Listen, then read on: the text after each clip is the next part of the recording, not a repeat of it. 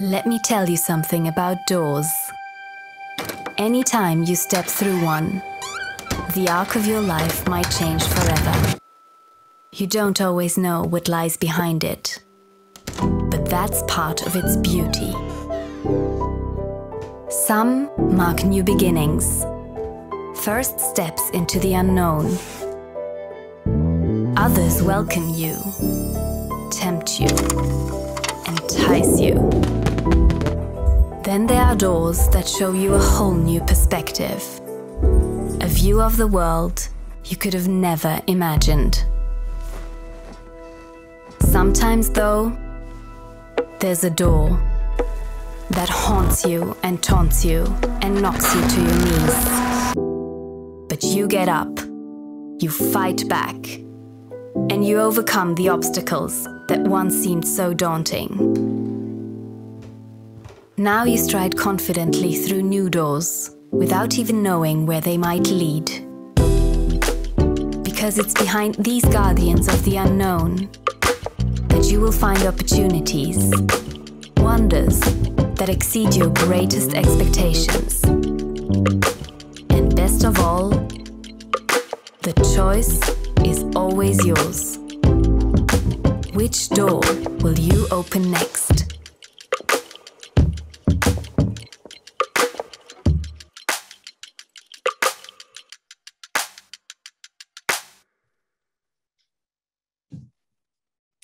Which door will you open next?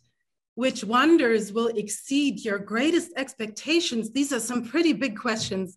So before we start with the big questions, welcome to the third Rejuveron Age Better, Live Longer Symposium. Thank you all for being here. I guess you're all here for a reason. Well, I'm here for a reason too, but my story is a little different. My story is actually a love story.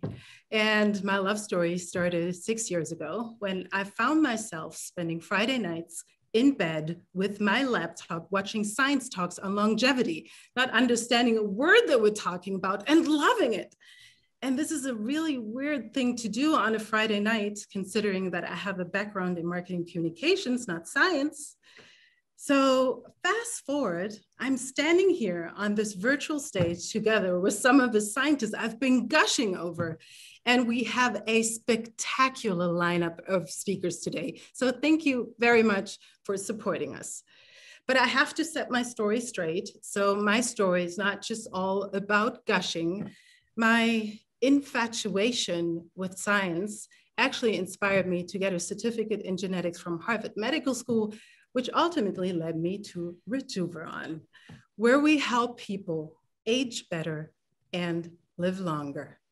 Just to set the stage for everyone, I'm here at our headquarters in Zurich. I'm in meeting room Greenland Shark. As you can see, on the left-hand side, we have incredible lab spaces. We have phenomenal scientists who are not only experts in drug discovery, but also in drug development.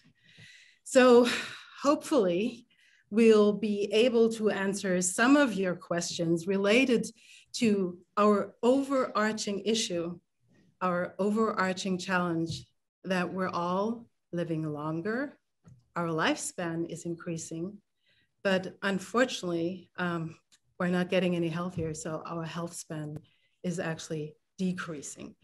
So hopefully we'll be able to answer some of your questions over the next 3 sessions. But if I can leave you with just one thing before we start, just one thing, it's that I truly hope, like you too, if you haven't already, will fall in love with science. And now I'm gonna hand over to our highly esteemed science journalist and broadcaster, Vivienne Parry. Well, hello everybody, and I'm so glad to be with Rejuveron once again. It's such a privilege to be able to host these events, and I've been working on science reporting, well, for a very long time, for the BBC and many others. And my interest in this area of science has grown and grown, and the quality of science in this area at the moment is outstanding and is growing all the time.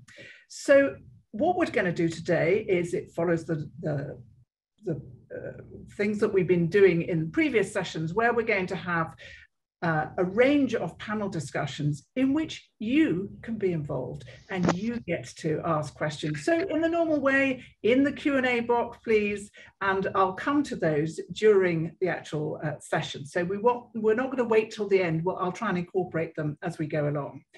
We've got 3 sessions. One is how we go about funding this type of work, which is very important, as I know many of you are investors and think, what should I be asking? What should I be looking for?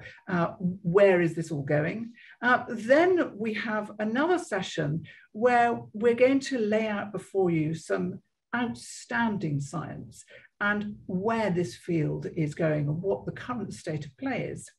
And then finally, we're going to look at how this all translates into real-world medicines, interventions, and treatments. And that's a very important part of the piece. It's not just enough to have bold ideas, you need to put them into practice too. So for our first session, and I've got 3 people here with a very different take on the funding and investment requirements for this particular field, which in my experience is a field like no other. Normally in many fields you get just one kind of funding method. Actually, longevity and aging work, it's quite different. So let me introduce you to our 3 speakers. First of all, we have Christian Angermayer. He's the co-founder and chairman of Rejuveron and so much else.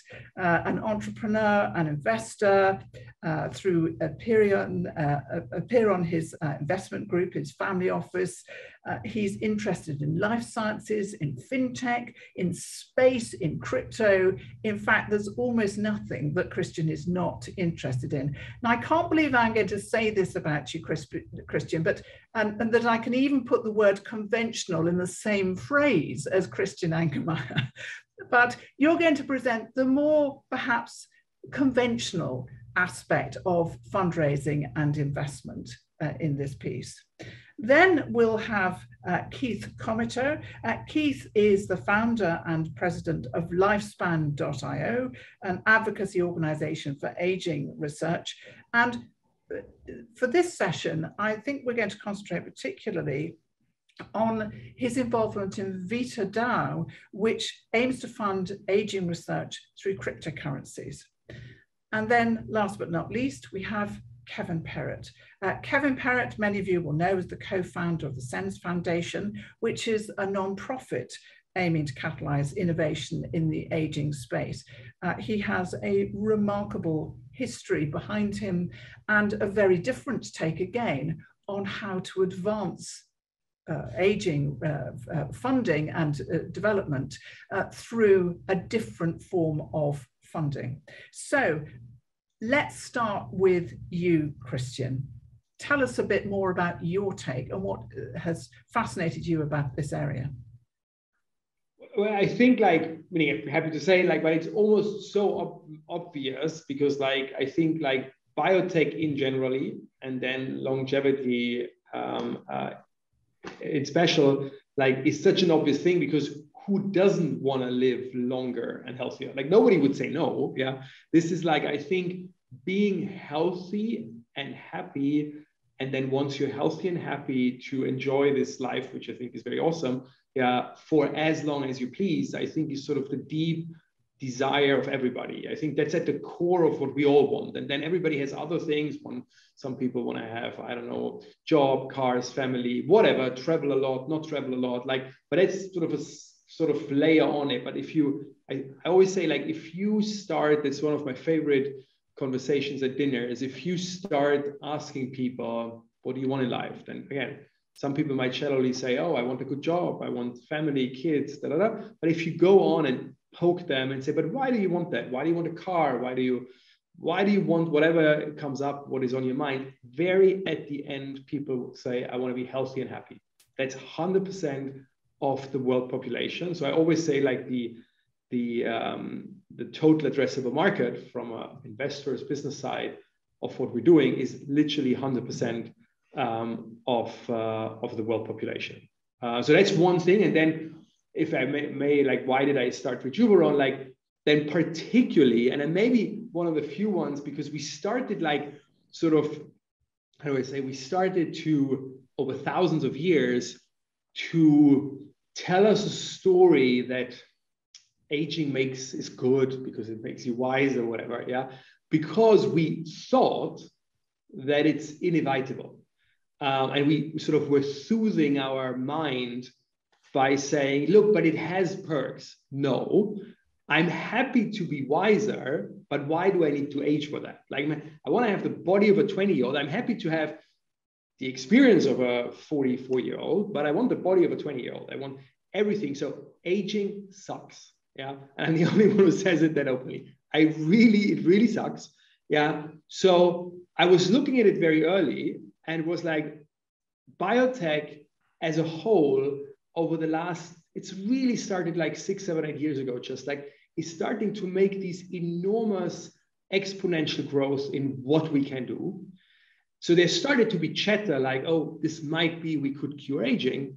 But when I looked, and we're talking now about 2018, when we started Rejuveron, when I looked around, like what is there, there was nothing. There were supplements, whatever, that's another topic, but there was nothing which was real deep science, which has the potential to really significantly, and we're talking, let's say the first step beyond 100 years to prolong healthy human lifespan. And in Germany, there's a saying, if you want to get it done properly, do it yourself. Yeah. I was like, my clock is ticking. I know what I'm good in. Yeah. I want to do it. I met Matthias, like, yeah, let's do it together. Because I always say, and this is a good thing, both for our shareholders and humanity, I primarily do that for myself.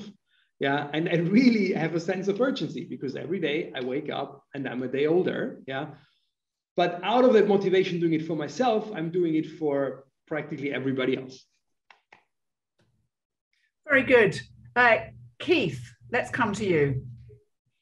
Sure. And firstly, thank you for having me at this, which looks to be a promising, forthcoming, excellent panel here. So as introduced, I'm Keith Comito, president of the 501c3 organization Lifespan.io, which raises funds and awareness for research aimed at extending healthy human lifespan. And additionally, I also spearhead R&D projects for Disney and have invented a number of, I guess what you'd now call metaverse adjacent technologies that you might be using yourself.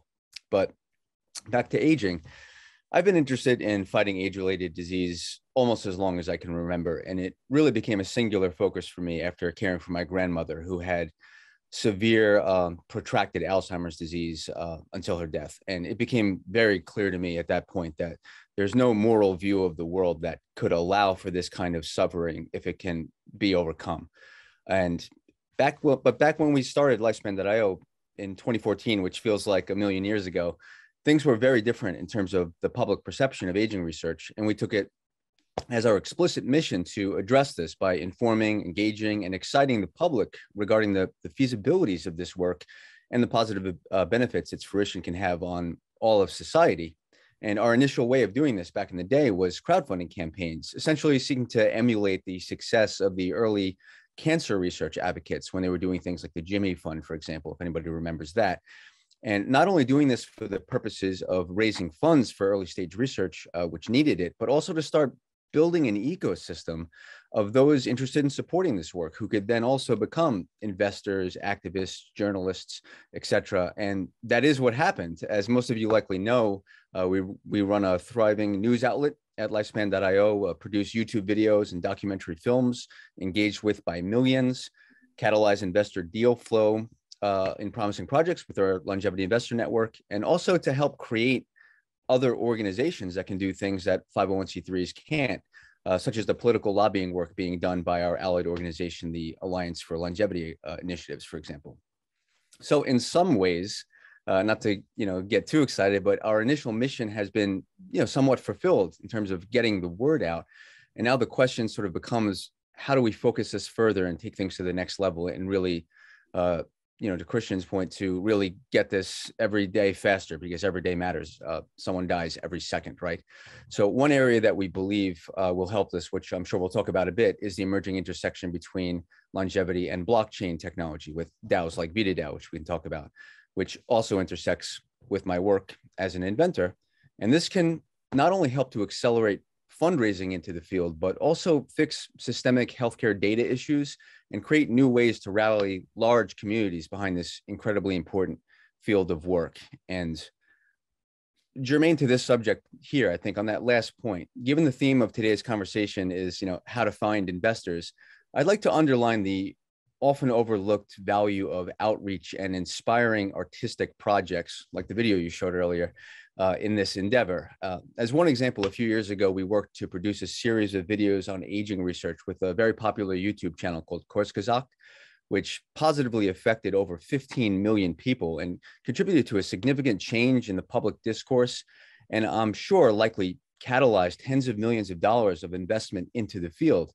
And importantly, that endeavor only cost in the tens of thousands of dollars to produce and a few hours of my time to help write the scripts.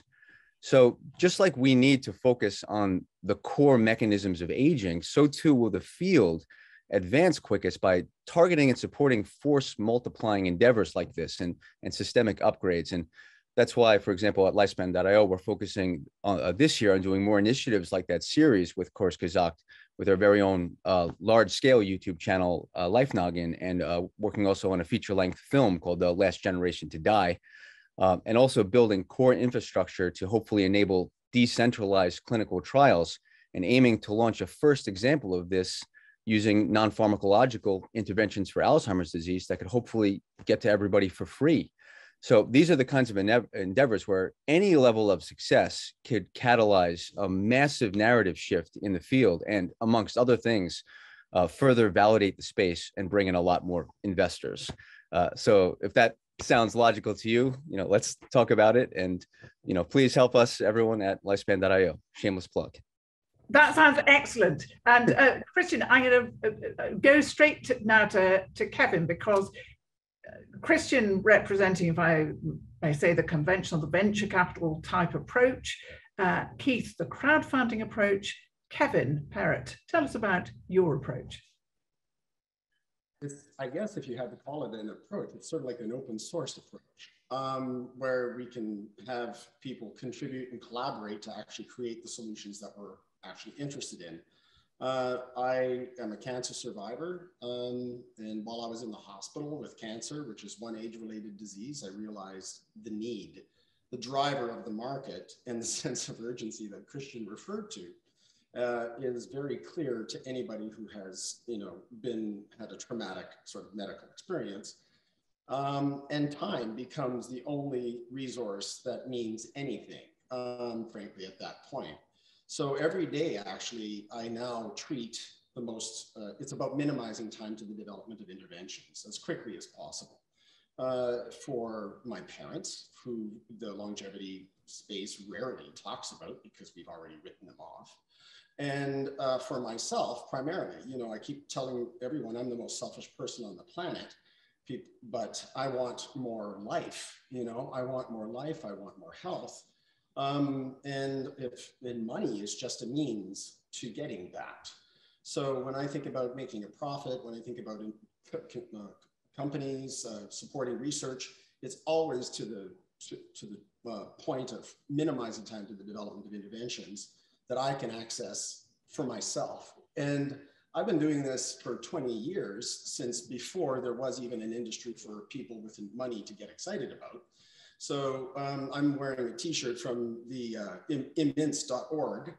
Shout out to Justin and BJ Klein and all the people who originally attracted me from cold Edmonton to get online with IRC chat groups to talk about philosophically, when would a person like to die?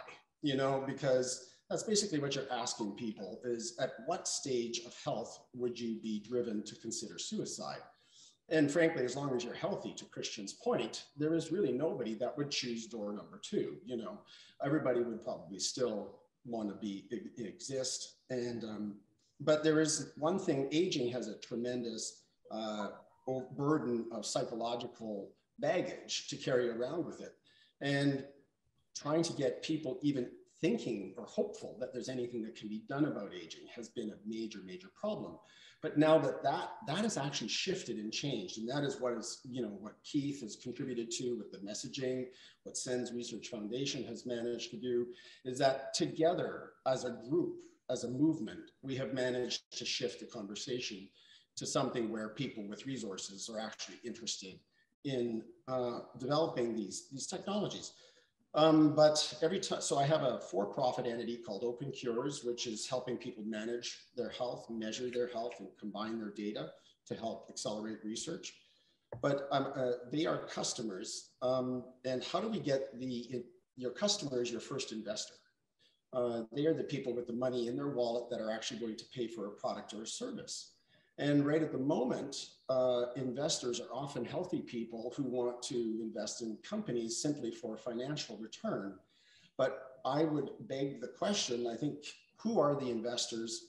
Why are we as a movement, together trying to work on this? I would propose that we're all about minimizing time to the development of interventions, and that we're looking for mechanisms to accelerate that. And attracting people who are interested and have financial motivations is it. But we really have to have our compass set properly together as a group. I don't know if I can share my screen to share one image, but I would love to just leave people with, as we get on and talk about how do we pump money into this system using these various approaches, because they're all legitimate. Is it possible for me to do that? You can try. It may go. I think I can. It looks like I can. It looks like I can. So I'm going to try that. Okay, I'm going to just do it. He's walking on a tightrope, ladies and gentlemen. But there you go. Yes, walk us through it. Okay, good. Well, at least there's nothing, embarrassing in this particular window. But basically, when I sat back in I'm finishing my PhD at the tender age of 53 in biomedical engineering, I was thinking, how can we speed things up? And then I had to take a step back and say, well, this is the health technology development process that we need to speed up. It's not just a single company. It's actually the whole system that generates new therapies. All of it needs to be sped up at the same time. And so people are actually all applying interventions right now to themselves. And we need to get them to produce blood samples, assay those blood samples or other samples to produce data that then go to insights and then create the next interventions. So this cycle is to be coordinated by, it's an ecosystem. Currently, it's a medical ecosystem, which is directed at catastrophic care. And we need to try to move this into the preservation of health and the maintenance of health space. And in order to do that, this is going to take an awful lot of work, and an awful lot of companies are going to be built. And the synergies and the value and the financial proposition to people who are just solely interested in profit and financial profit is that if you can be part of this system, you've just created a multi-trillion-dollar system that you can then benefit from.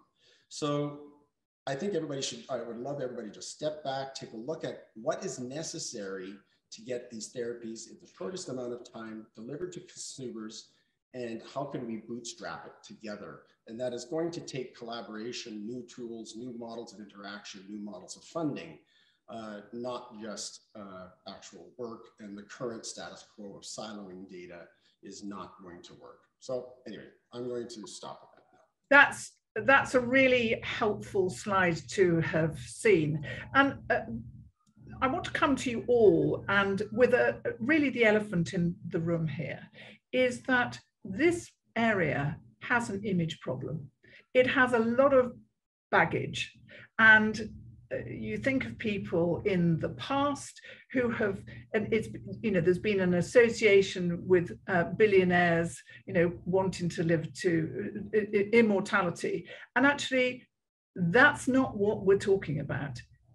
Living longer is a byproduct of living healthily for longer.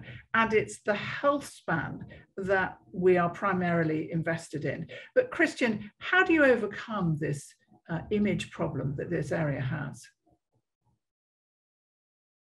Christian, you're on mute. First of all, sometimes, okay, let's put aside if it's an image, if it is an image problem, sometimes these sort of what you refer to like billionaires wanting to live forever, sometimes, and I'm a big fan of that, is it's very good. This is what Elon Musk is doing with, oh, we're going to go to Mars. That's a long, literally a long journey physically, but also like till we get there.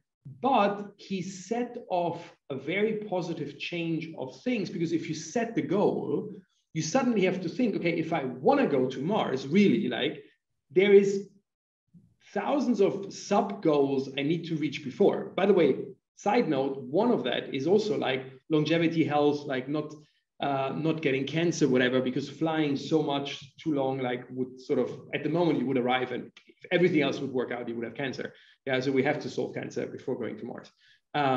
So what I want to say is like, sometimes it's very important, I think, to put daring goals out there and then to say, well, and now let's go step by step that we know the direction. So I don't even think it is that wrong to say, maybe somewhere, yeah, and then we can be more optimistic, less optimistic, whatever, but somewhere we might be immortal in a certain way. By the way, my personal feeling is, or not even feeling, my personal expectation is that already in my lifetime, so because I'm sort of in the middle, like most likely for many people, yeah, we gonna live that long in a healthy way, that somewhere we want to die. Because I think philosophically, this finite and this sort of deep question is what comes next is sort of very human. Yeah.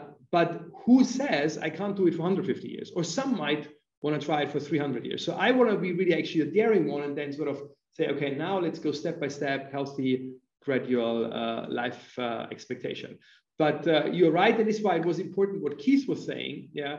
Sort of, it's also this politically, actually, it's even more than an image problem if I go to the daily pragmatic issues we're facing. And I wanted to mention it because he said it sort of en passant. Yeah, he was like, we're doing political lobbying. So for all the ones who are in the call who might ask themselves why political lobbying, is because aging is not even seen as a disease yet. We all start, this is what maybe you dialed in into this call, we start seeing it as a disease, yeah, but it's still not seen by the FDA as a disease. So when we do drug development at Rejuveron, we actually have to do workarounds, which, by the way, from a financial perspective is very healthy, because that means we have to set ourselves, again, short-term provable goals, which we can show to the FDA, get approval, which is from a discipline financial point extremely healthy. But like, we all working together, the industry, to sort of make the FDA acknowledge aging as a disease, which will make some trial design way easier. But by the way, I think it's changing a lot. I think sort of when I started thinking about it, 2016-ish, yeah, it was really fringe. The same what Keith said, sort of this was like, but like, it's a little bit like one of my other favorite topics of mental health and psychedelics. Over the last 3-4 years, society is really catching up. And I would say we almost start to have a positive consensus that aging is a disease and we can cure it. And by the way, that is my biggest thing which makes me so optimistic, is because we have one thing as humans we have as a track record, is once we defined and accepted something to be a solvable problem, yeah, it really is. My sort of counter example is we shouldn't stay stuck in almost a religious view on the world of the past, because what we did as humans, because we saw people aging and dying over the last thousands of years since we're there, we started spinning that story that aging is natural, aging is good, yeah, into our society, into everything, yeah, which is a little bit reminds me of when people said the plague was a punishment of God. And if you go back in history, there were people who at the time of the plague said, it could be bad hygiene, it could be the rats, and they were burned because the others were saying, no, it's God, and you are not even allowed to think about why we have to suffer, yeah. And at the moment we're seeing that seismic shift positively of an enlightened society, we're like, wait a moment, we know why it's happening. We start decoding aging. That makes it solve a problem, and that's why we're going to solve it. By the way, side note, because since a long time nobody has mentioned it, I love Kurzgesagt. Whoever, not just for aging, it's one of the really, really cool science channels. So I discovered it a year ago, so very late. So if generally check out Kurzgesagt, it's really awesome. We've got some great comments in. Boris Georgievich, I hope I'm probably getting that horribly mangled. Healthy aging, the technical term is oxymoron. There's no such thing. And Kevin, you're really into that. You'd agree with that. Well, and Christian, the overlap in my brain and your brain is almost like the Venn diagram is pretty sufficient. I mean, setting your compass, really, from a first principles point of view, everybody should get on board that aging is a bad thing. And quit dressing it up and putting lipstick on it and pretending it's like something that's good. Unfortunately, because people are hopeless, you know, there's like Stockholm syndrome, they need to make aging a friend. And that is an aberrant, that's a mental disorder. So when aging does have a problem, or the longevity field does have a problem, it's the fact that people are insane when it comes to thinking about getting older and dying, and they're not putting aging in its proper perspective, which is as an enemy, which we really all need to collaborate to get rid of. So the first steps would be to get rid of putting healthy or graceful or any other, you know, softening adjective in front of that word aging, so that it can be, and quit equating aging with just wisdom. The falling apart, you know, I don't mind getting older, I don't mind getting wiser, but I certainly am not interested in falling apart, and I've been doing this for 20 years. So as excited as everybody is at this point in time about this phase shift, I have no faith that in my lifetime, you know, well, let's warp speed the heck out of this. I could use something other, but let's apply the same type of sense of urgency, especially people with resources who actually want this. And we will be making an awful lot of money at the end of the day when we actually have more years. I spoke to a billionaire once, and he said, oh, well, if I could get another healthy year, I could make another $100 million. I mean, that was one of the most intelligent things that I heard coming out of somebody of significant means. So again, time is the only thing that we're running out of. And I've been doing this for 20 years. So my sense of urgency is becoming rather acute. And so let's go for it. And let's find out how we can do this.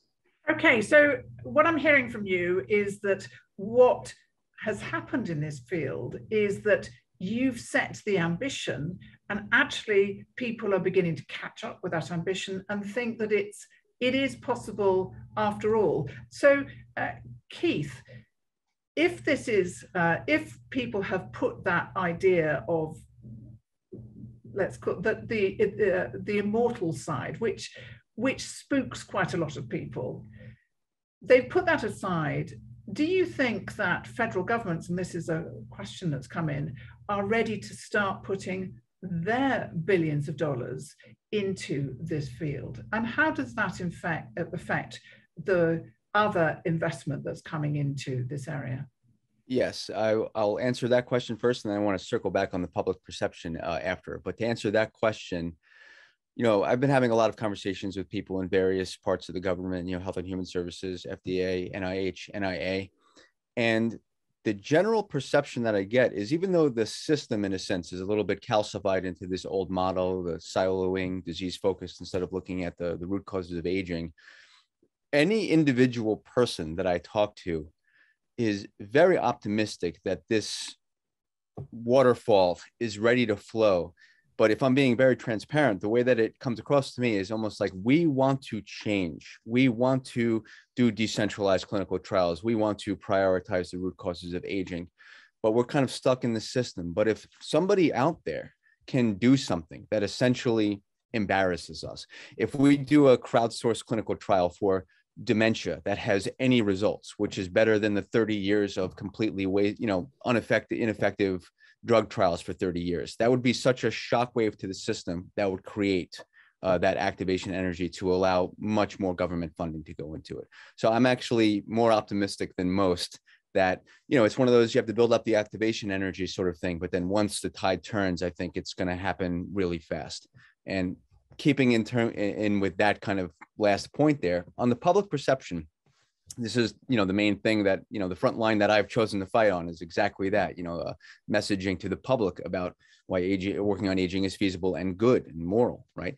And to bring back, you know, Kurs gesagt again, when we did those videos in 2017, I think, that was really a watershed moment, I think, for the field, but also for my own mind, where it wasn't just that 16 million people watched it and liked it. It was that the like to dislike ratio was like 99.99999 yes, which really sealed it in my mind that it's not that aging has itself a perception problem. It's that a lot of the advocates up until that time, there's a messaging problem.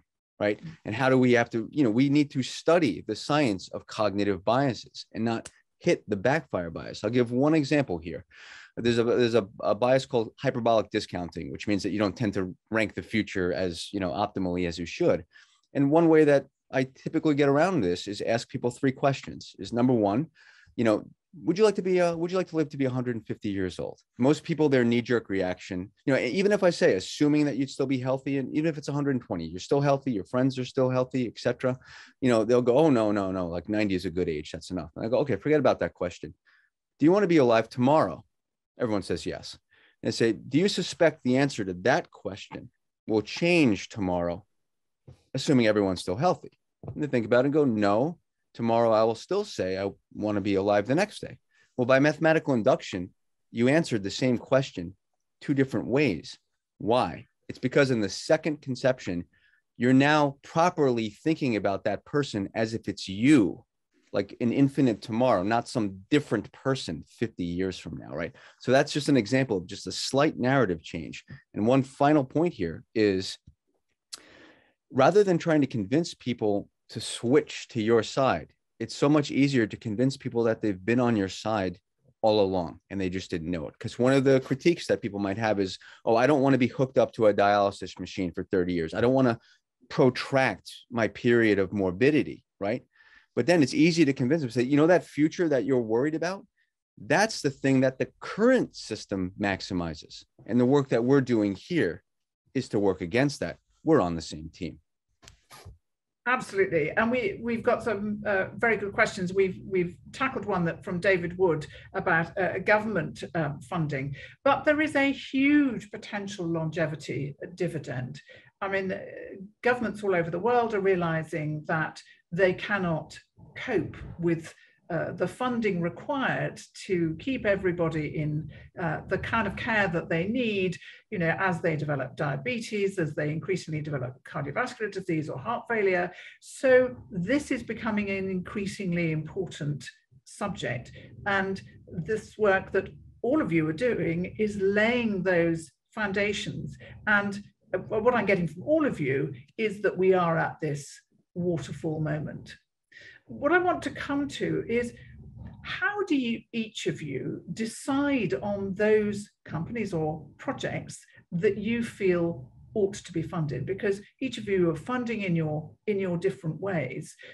Christian, let's start with you. I mean, what do you look for, and what are you looking for in terms of time span? Because although you say you're selfish about funding, in that you want to live healthily for far longer, actually most people are looking for a return. Absolutely, and it goes hand in hand. By the way, I need to tell one anecdote because I just realized it, and I know I'm always answering longer than I should, but because one I'm gonna cut you off short if you do, Christian Angermayer. And one thing you're gonna really like. If you look behind me, I'm a history geek. So that is a 2,000-year-old mosaic, and it's the story of Ganymede.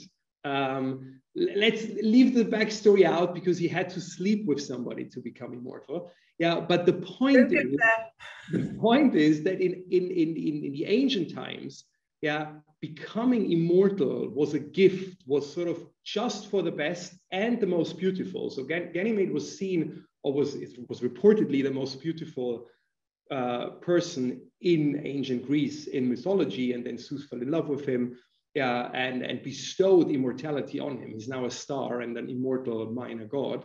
And then just Christianity a little bit messed it up, because the Vatican was like, okay, if people would think they could live for long, then they wouldn't pay us, because sort of we want to say, look, there is a date coming when you face God and you can pay us now to be fine. So that whole thing messed it up. But like originally, the idea of immortality was a very good one, and we have to go back to that. But just now, it's not just for the elite; it's going to be for anybody. But that shows like how long humans have thought about that. The second one. I'm going to bring you to the point, Christian. The second one is, but I want to use it because I like the question of that guy of what is his name, David. Because he asked why the TAME trial, which is a very famous trial, which is about metformin, why it's not going forward. It's the funding, because there is no patent on metformin, so nobody's paying it. So it goes hand in hand. In generally, biotech, you need patents. That allows you to invest. The return is enormous if you're successful.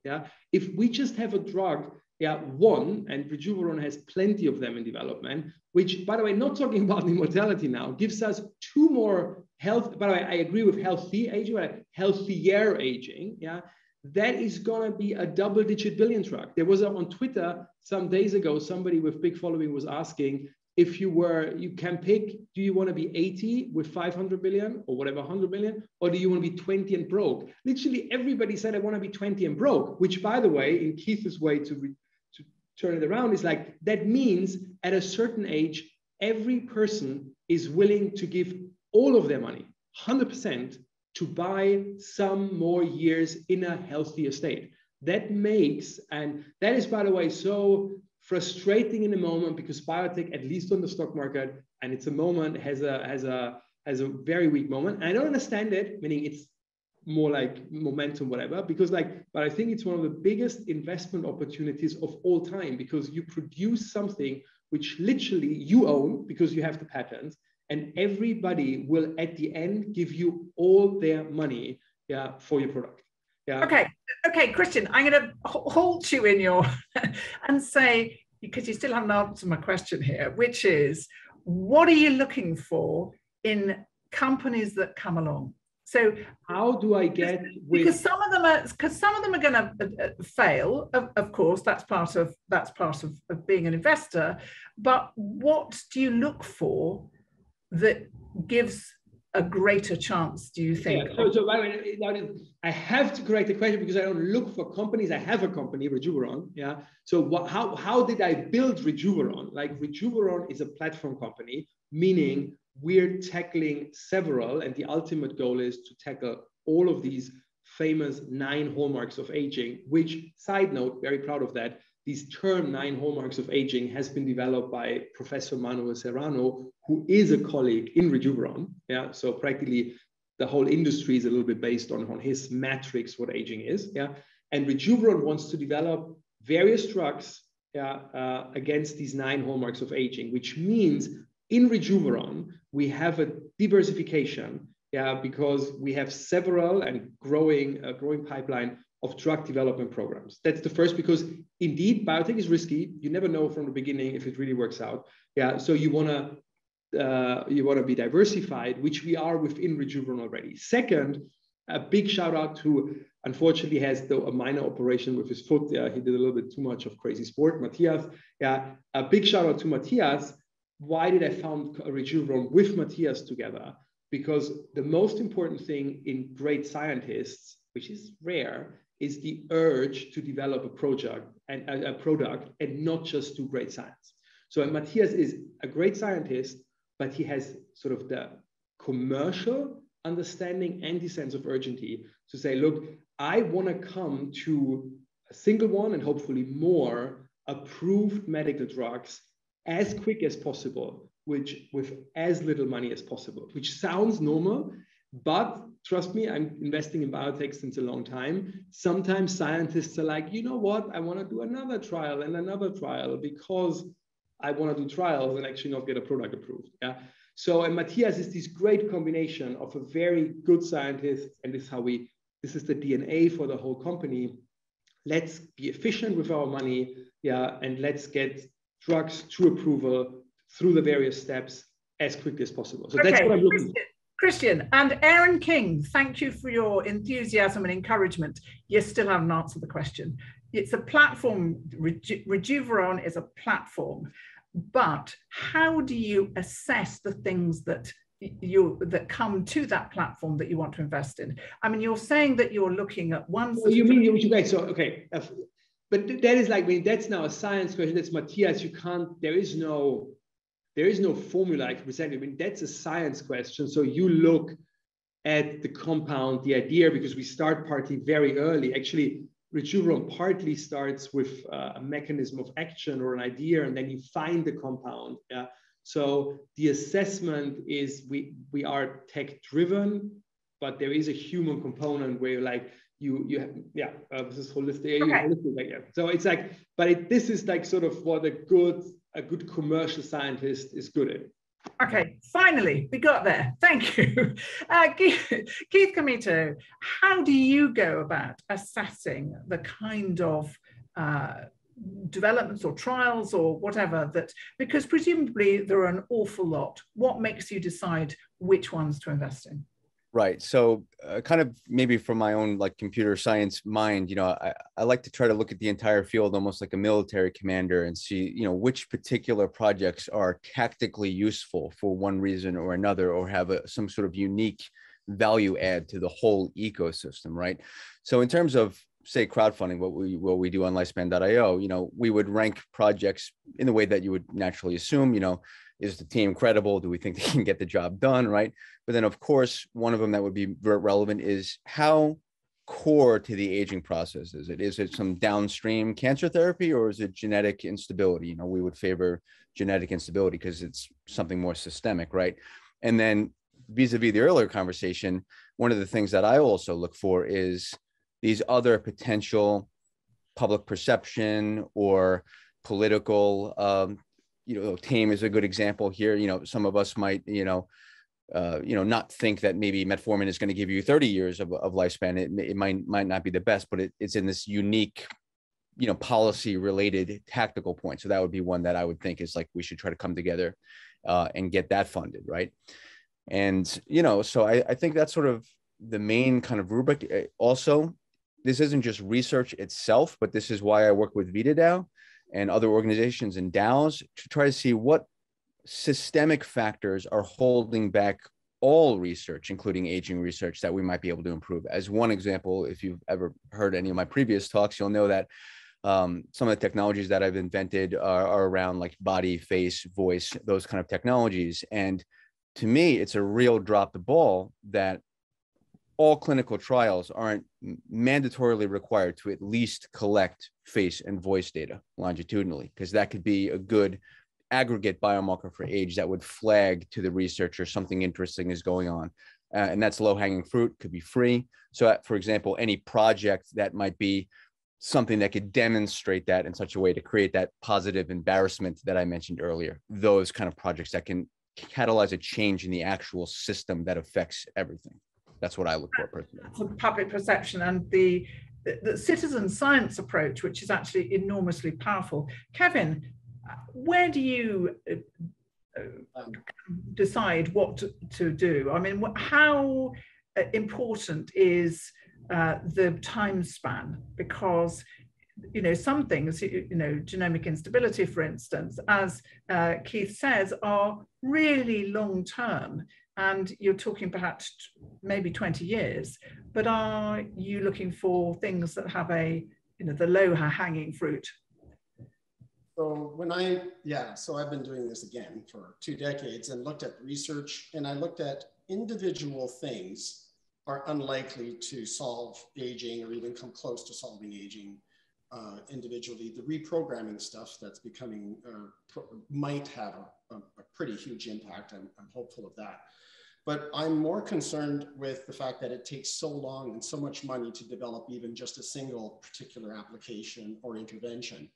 And we need to actually fix the system so that we can develop and test hundreds of thousands, potentially millions of interventions all in parallel instead of this, system. The investment of, so I look at the health technology development system, the graphic that I had originally shown, and I look, are there companies that are fulfilling some aspect or some key function of that? Are there, what is the logistics of even getting clinical trials? Working with live humans is a lot more difficult than working with mice. So when you need to test interventions in a human context, that's where everything starts to get really expensive and take an incredibly long period of time because of the regulations, et cetera. Why don't we all focus on creating an in silico model of human health that we can test millions of different interventions on at the same time? We can do this in a computer. And this is what Keith does, an awful lot of this sort of simulation type of thing. So we need to focus on how do we accelerate everything. So I look at different companies that are collecting data, that are capable of using humans as a human vivarium, clinical trials, all different aspects of the current system, which take an awful long time and are very expensive. We need to remove the friction from that system as much as possible. And then at the end of the day, investors will be getting not only the interventions that actually they're looking for, hopefully, but also getting the satisfaction of selling things to customers who are paying for them.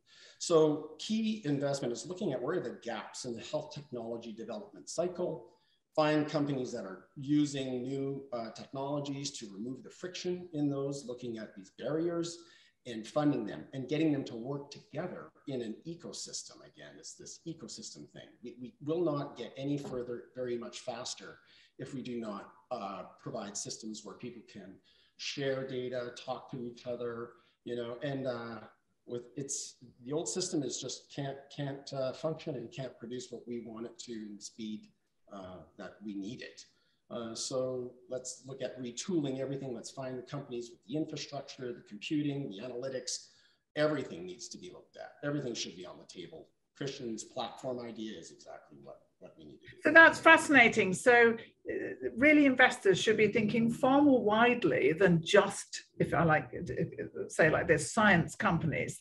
They should be thinking about, some of the enablers in the system. And Keith, to your point, the perception point is that you also need to lobby government to allow the regulations to be altered, because many of the regulations that are in place at the moment, and we're going to discuss this in our third session, so come to listen to the third session, but some of the regulations that are in place are not appropriate to aging research. And what are the proxies in trials, for instance, that you could use instead of just death, which might be years ahead and really takes make trials impossible.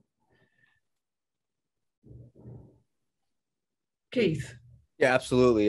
Well, key to that point is obviously standardization of biomarkers, right? Because that is exactly the kind of thing that can give you a signal. For example, that would have been another point of intersect that relates to policy is, of course, elephant in the room, the pandemic.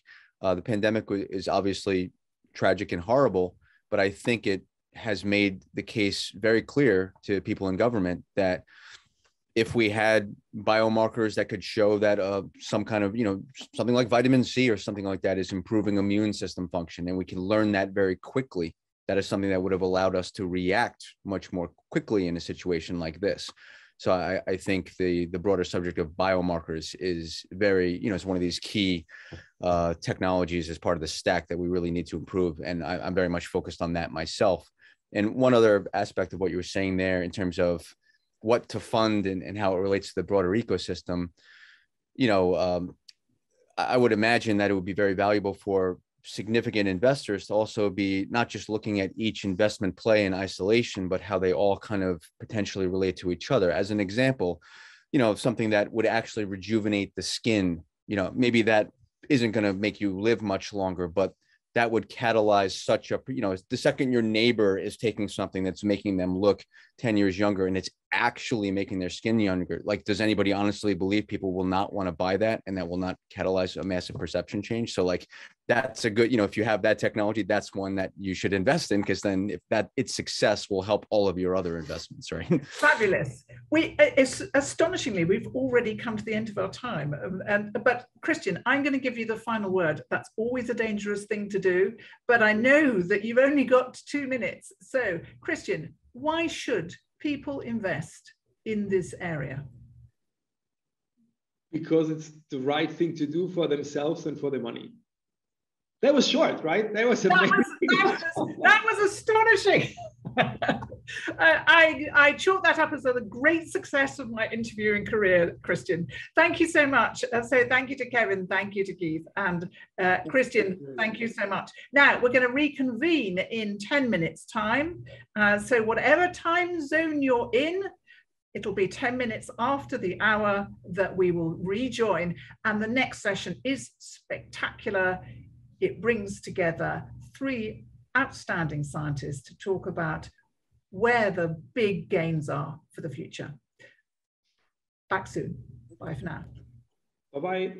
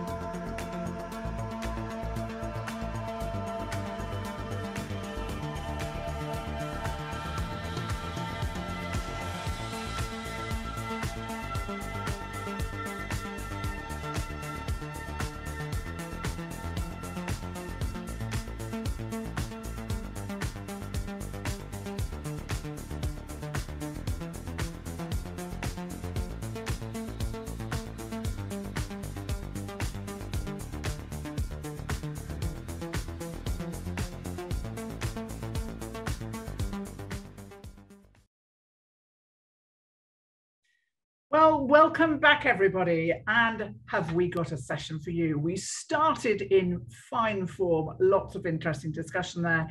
But now we're coming to three outstanding scientists to talk about the bold ambitions.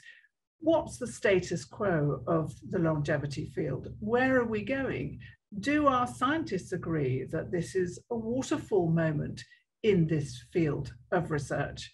And to answer that question and many more, we hope, and remember, you can put your questions in the question box and we'll come to them as we go through. Let me introduce these three outstanding scientists. First up, Vadim Gladyshev. Vadim is a professor of Harvard. He's specialized in redox biology, but he's published on a whole range of topics, particularly molecular clocks to measure aging rates. And he's well known for characterizing the human selenoproteome, which I hope he might explain to you. Then we have Matt Kaeberlein. Matt is a professor in pathology at the University of Seattle.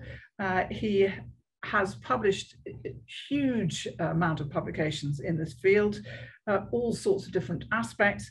And one of the things that he's best known for is his work on rapamycin. Rapamycin is an immunosuppressive, but it's been used extensively in trials in longevity. And finally, last but not least, Pedro, but more properly Joao de Magalhaes. I've got that horribly wrong, Pedro. I've mangled your name. Oh, it's okay.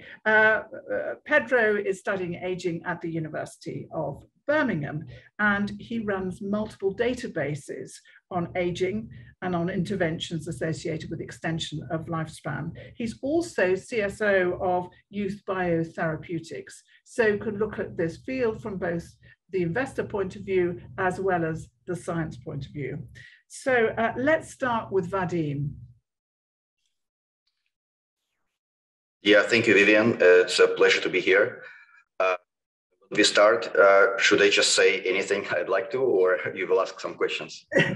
Well, just give us your pitch for the moment on where you think this field is, just very briefly. Okay, so we are in a very exciting moment, I think, in the field because of so many changes recently.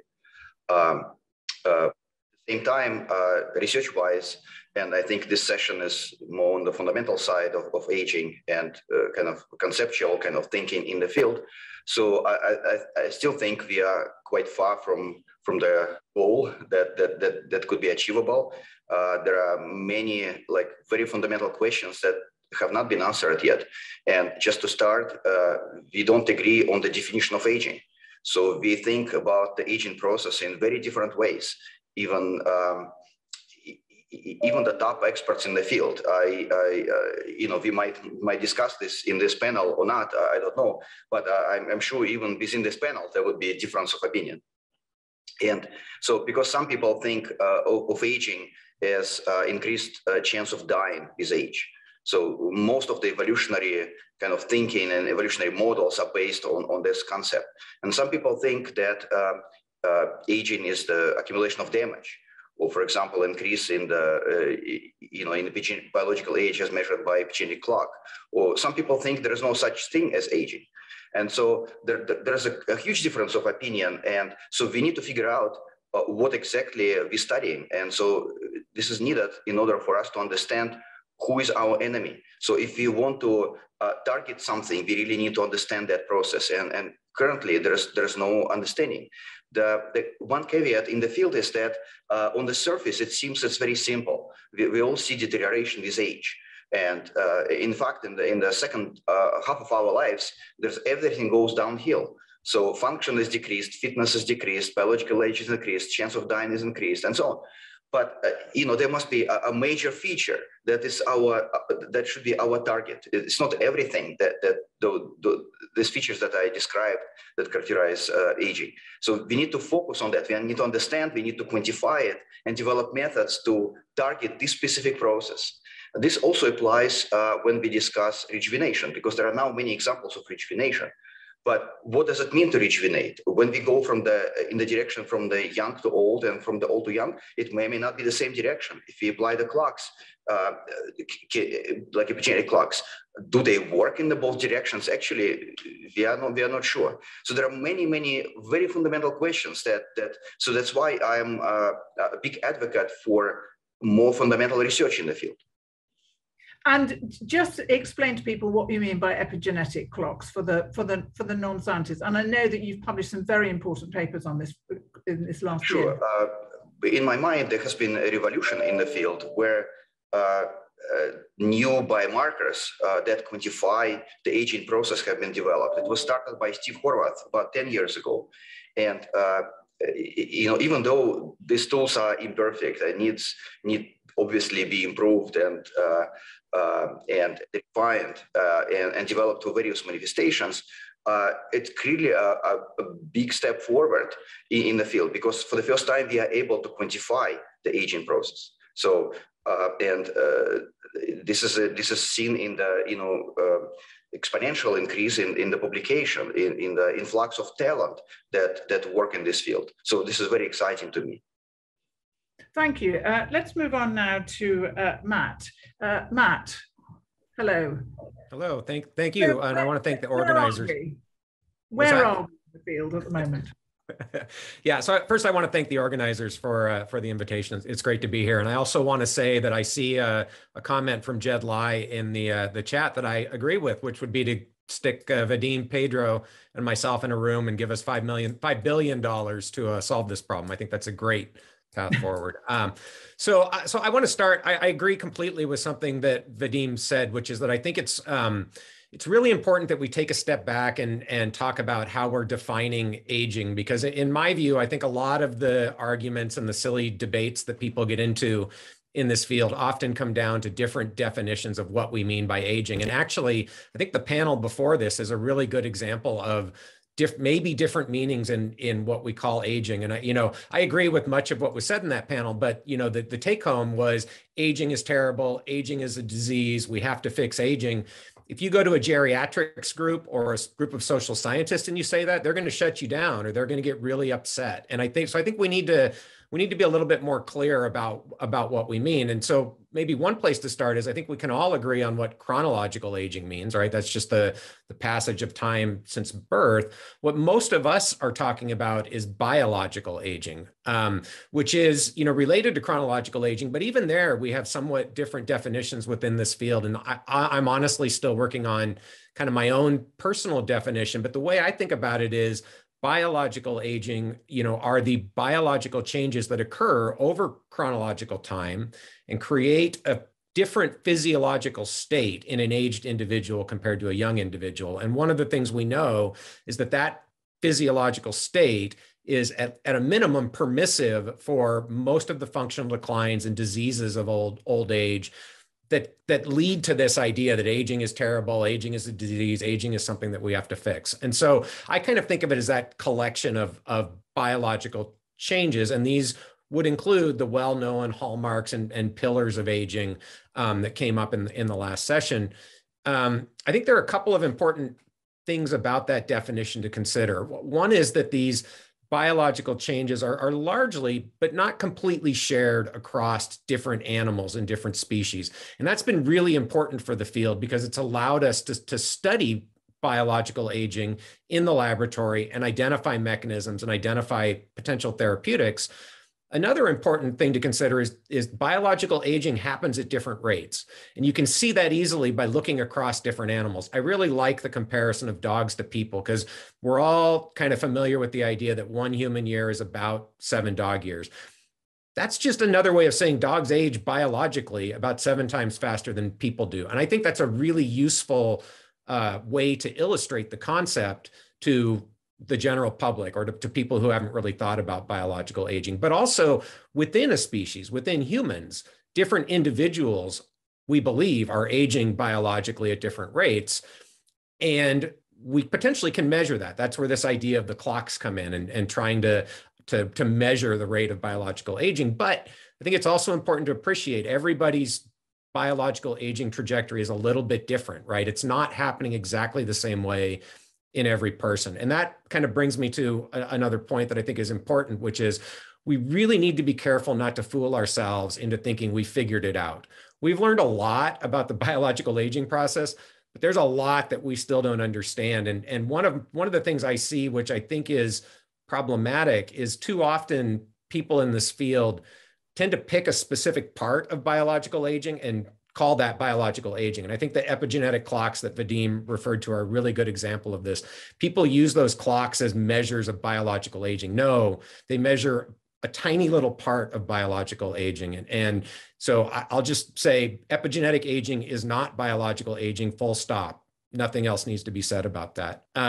So the last point that I'll make is I just want to say one of the prompts was, should we be optimistic? I'm really optimistic about where the field is. And I feel very fortunate to have been in the field for a little bit more than 20 years now. So I started studying aging when I was a graduate student back in the late 1990s.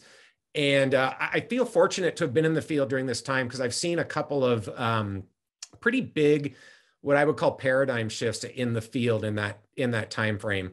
It started before I started graduate school, but it was right around that time where I think the field shifted from kind of phenomenological, let's just catalog changes that happen as animals get older, to really mechanistic studies. And in some sense, that was due to the use of invertebrate models, yeast, C. elegans, fruit flies, Tom Johnson, but really Cynthia Kenyon, Gary Ruvkin, Linda Partridge, and to some extent Lenny Guarenti, my PhD thesis mentor, brought in these model organisms where you could do very mechanistic studies. You could do unbiased genome screens.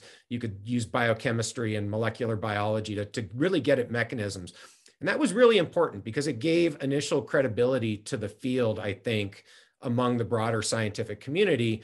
So I feel really fortunate to have come in when that was sort of happening. And then I think over the last decade, there's been another shift towards what I call translational geroscience, and people really feeling like we've learned enough about the biology to actually start to target that biology in meaningful ways therapeutically and test some of these things in the clinic. And that was a theme I think that, we saw in the first session. And I'm very optimistic that, that will be successful and that we'll see big advances in translational geroscience and clinical application.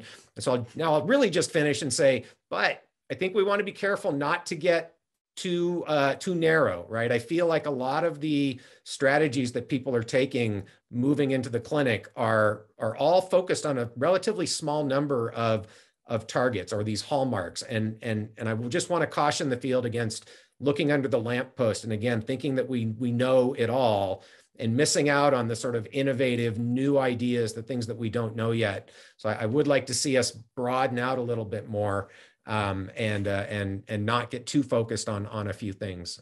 So with that, I'll stop and looking forward to hear what Pedro has to say. He'll probably disagree with about half of what I said. So Matt, that was great. And I'm fascinated, there's a paper come out recently showing that people who had severe COVID have aged about a decade.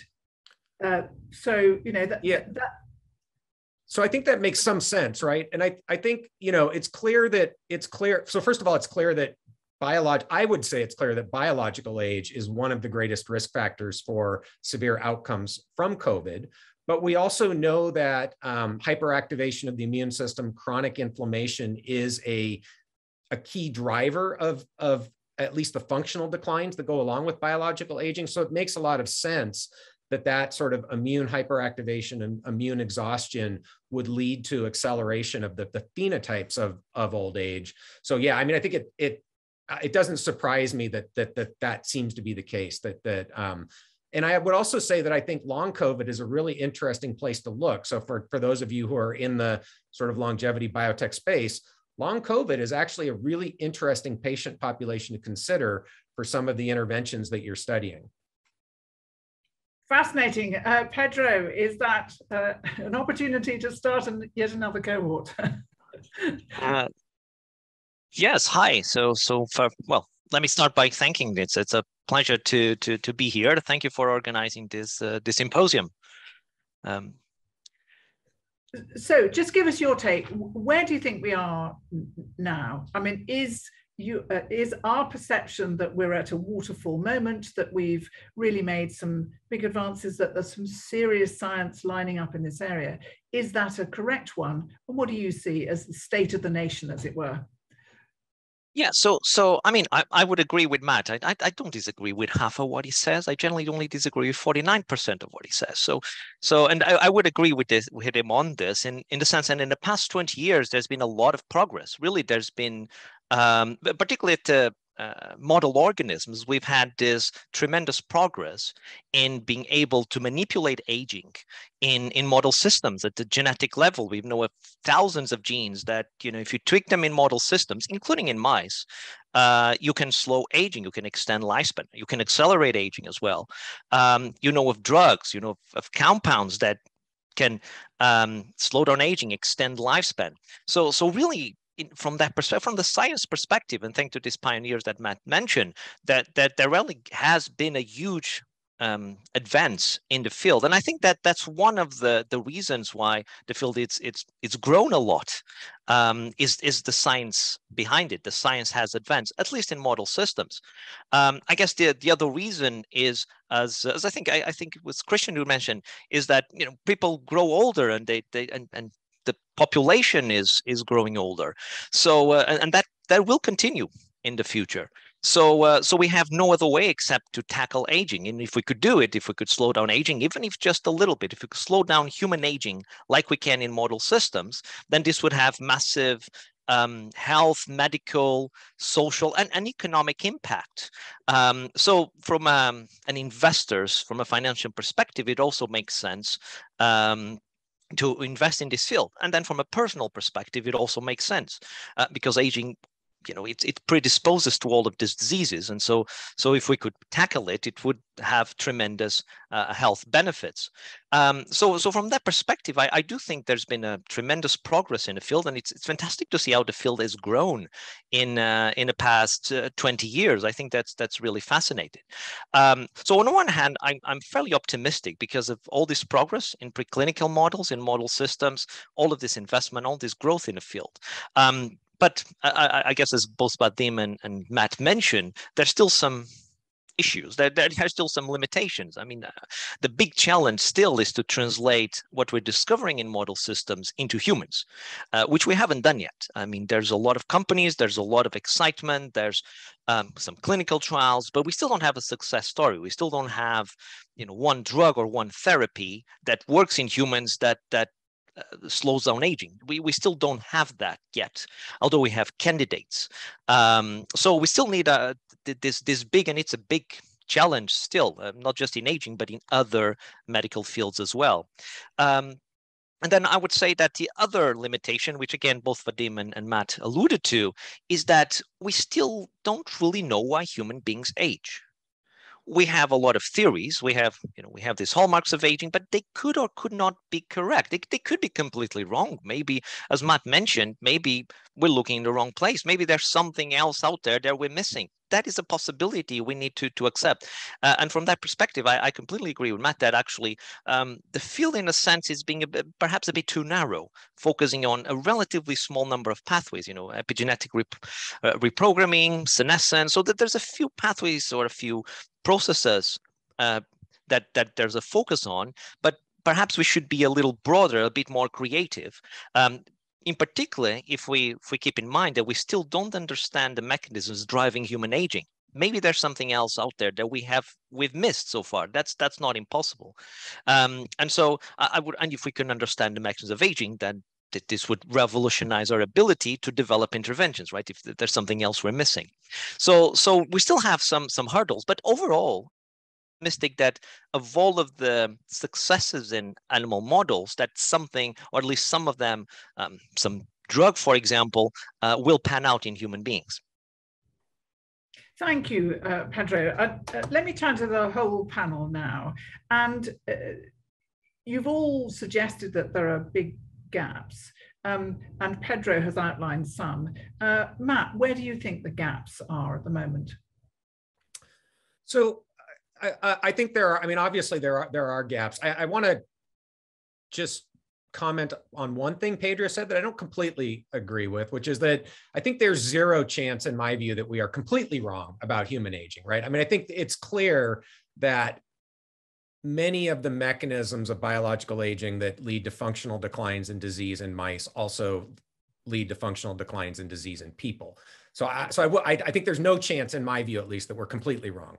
I absolutely believe that there are aspects of human aging that you can't study in a mouse, maybe you can't study in a dog, that might be unique to people, and that is a gap. Honestly, from my perspective, I don't spend myself a lot of time worrying about that. I'll let other people deal with that because it's really hard. It's really hard to study the aspects of aging that are unique to people because people live so long, right? So I think that there are strategies you can take, but they're never going to be the clean mechanistic kinds of studies that we can do in worms and mice and companion animals where aging happens much more rapidly. So my perspective has always been to really focus on the things that I think we have a chance of understanding, you know, in my career. And I just think it's really hard to do those sorts of mechanistic studies that are aspects of aging that are unique to humans. But I am personally convinced that we can have big impacts on health span, hopefully lifespan, but certainly health span in people from what we can learn in animal models.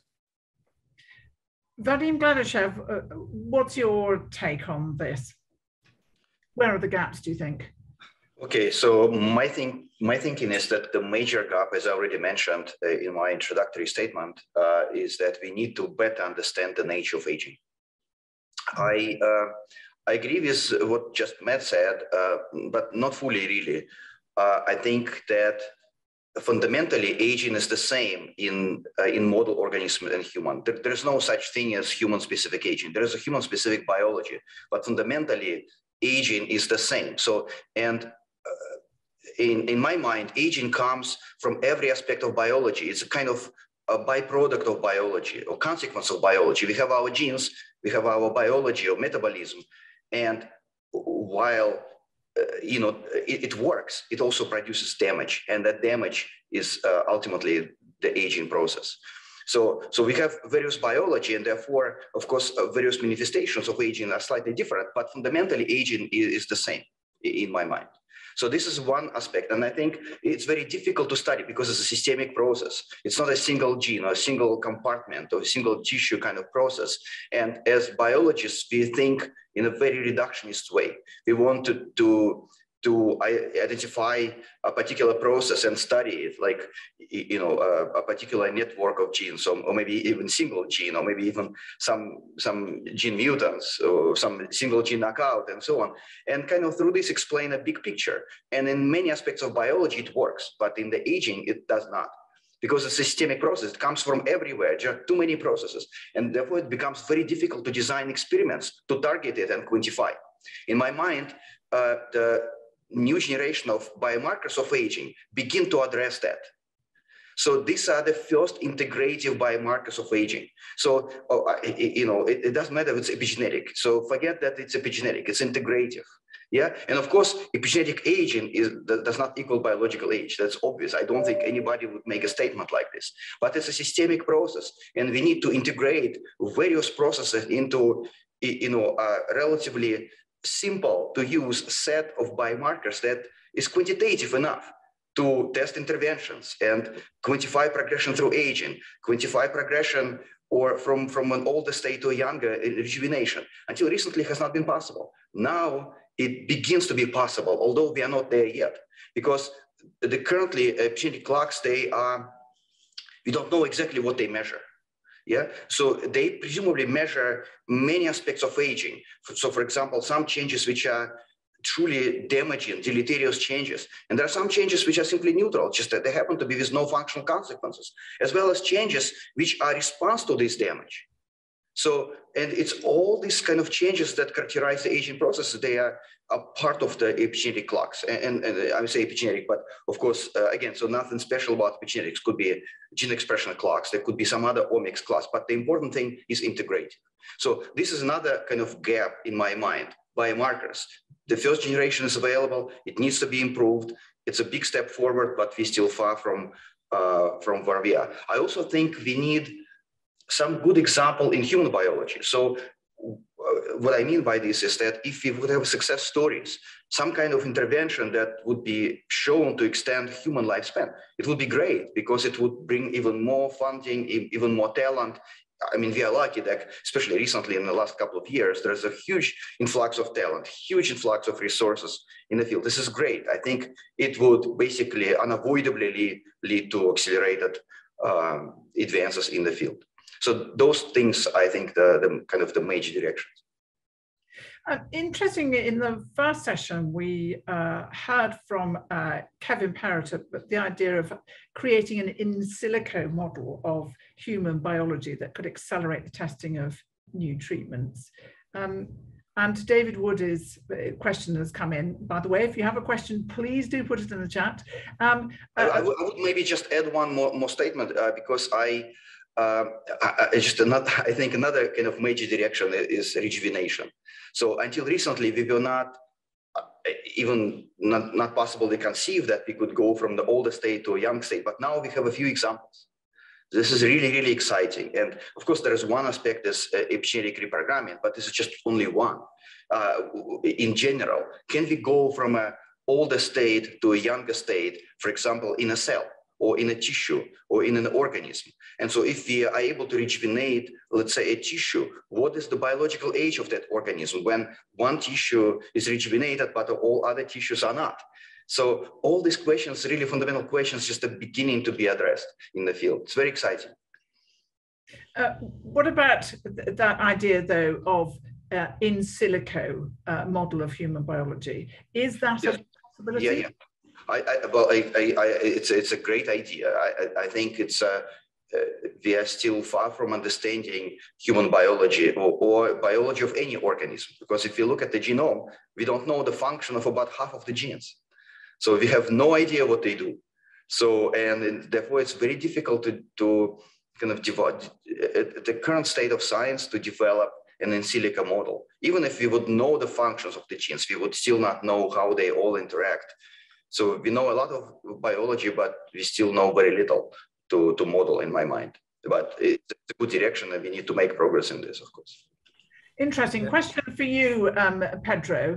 This comes from David Wood. What might be examples of possible additional types of influence on low-level aging damage that we don't yet have any good idea about? A new insight from evolutionary thinking, perhaps?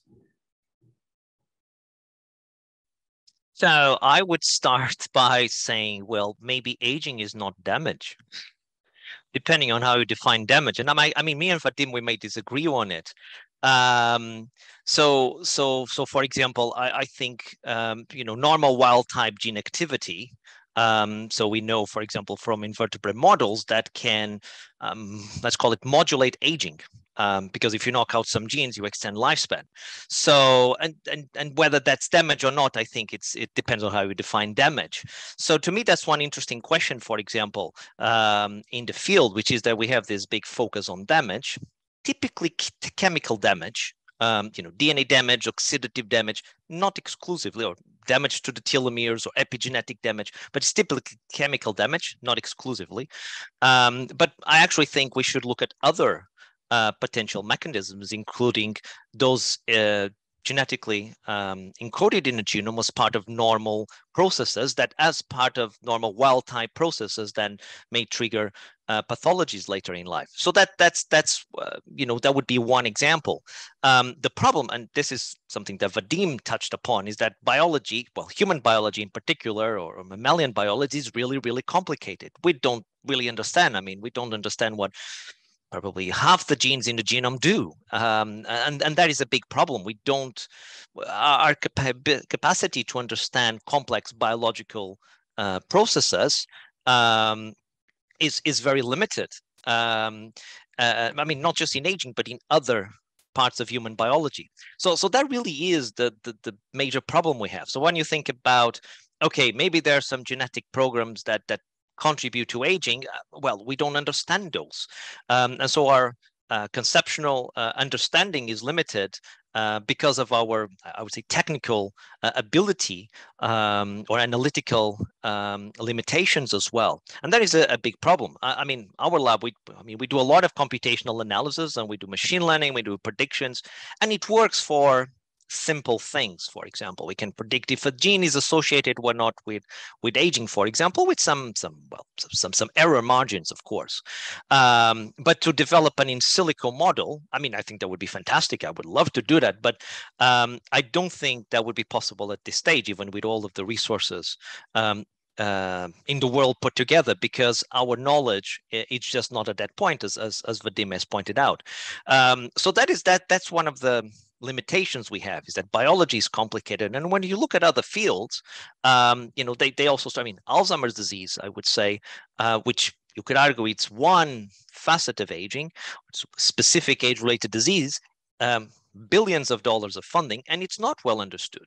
I mean, there's still debate about how it happens or what's its triggers. Just to give one example. So that's the big problem we have still, is that the complexity of biology is still, I would say, still overwhelming for our capacity to develop computational models and to fully understand or even develop a greater conceptual understanding of aging. But what we've seen in other fields, I mean, I'm thinking of genomics in particular, where actually it wasn't that the science had advanced, it was the fact that sequencing and the high-speed computing that made analysis possible were the things that revolutionized the study of genomics.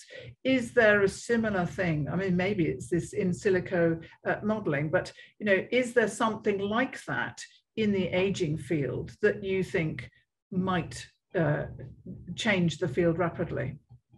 Where it's a technological advance, because that's so often you see in science, is that suddenly advances come because there's been a technological advance in another field completely that then allows research to continue in a way that was just not possible before. Matt. So I would say I don't see that in the same sense, right? I think part of the challenge, and this is, I think, what Pedro and Vadim were both alluding to, is that the biology of aging is so complex, and we really, while we've understood at a sort of high level what's happening, I think we've made a lot of progress. There's so many details that we still don't understand that I just personally, I haven't seen anything on the technology side that I think is going to fundamentally change that. Proteomics, metabolomics, genome, people are doing those sorts of multi-omic studies. But again, when you're talking about human aging, because humans age at such a slower rate, it's all correlative, right? You can find all sorts of correlations. And I think, in some ways the in silico conversation and the biomarker conversation are related, in that we can do those kinds of studies. We can model the complexity of aging at the level we understand it right now in silico. We can use artificial intelligence to identify patterns. The problem is that data is trained off of the limited training set that we've got now. And that's really, I think these are totally worth exploring. But my concern with the approaches of trying to use AI and neural networks to create predictive algorithms is they're based off of a limited training set. And so you're going to learn from what you already know. My concern is there's a lot that we don't know. So those are going to be biased sorts of outcomes. And the clocks, I think, to some extent, suffer from the same sort of flaws. What you really want from a clock or a biomarker are predictive algorithms that at the individual level can predict future health outcomes, health span metrics, and lifespan.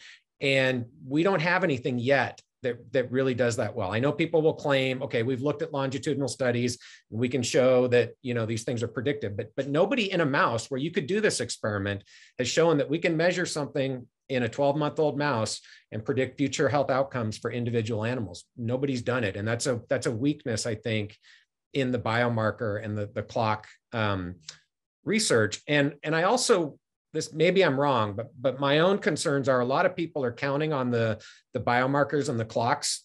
They think that that's going to somehow change the way FDA thinks about approving drugs.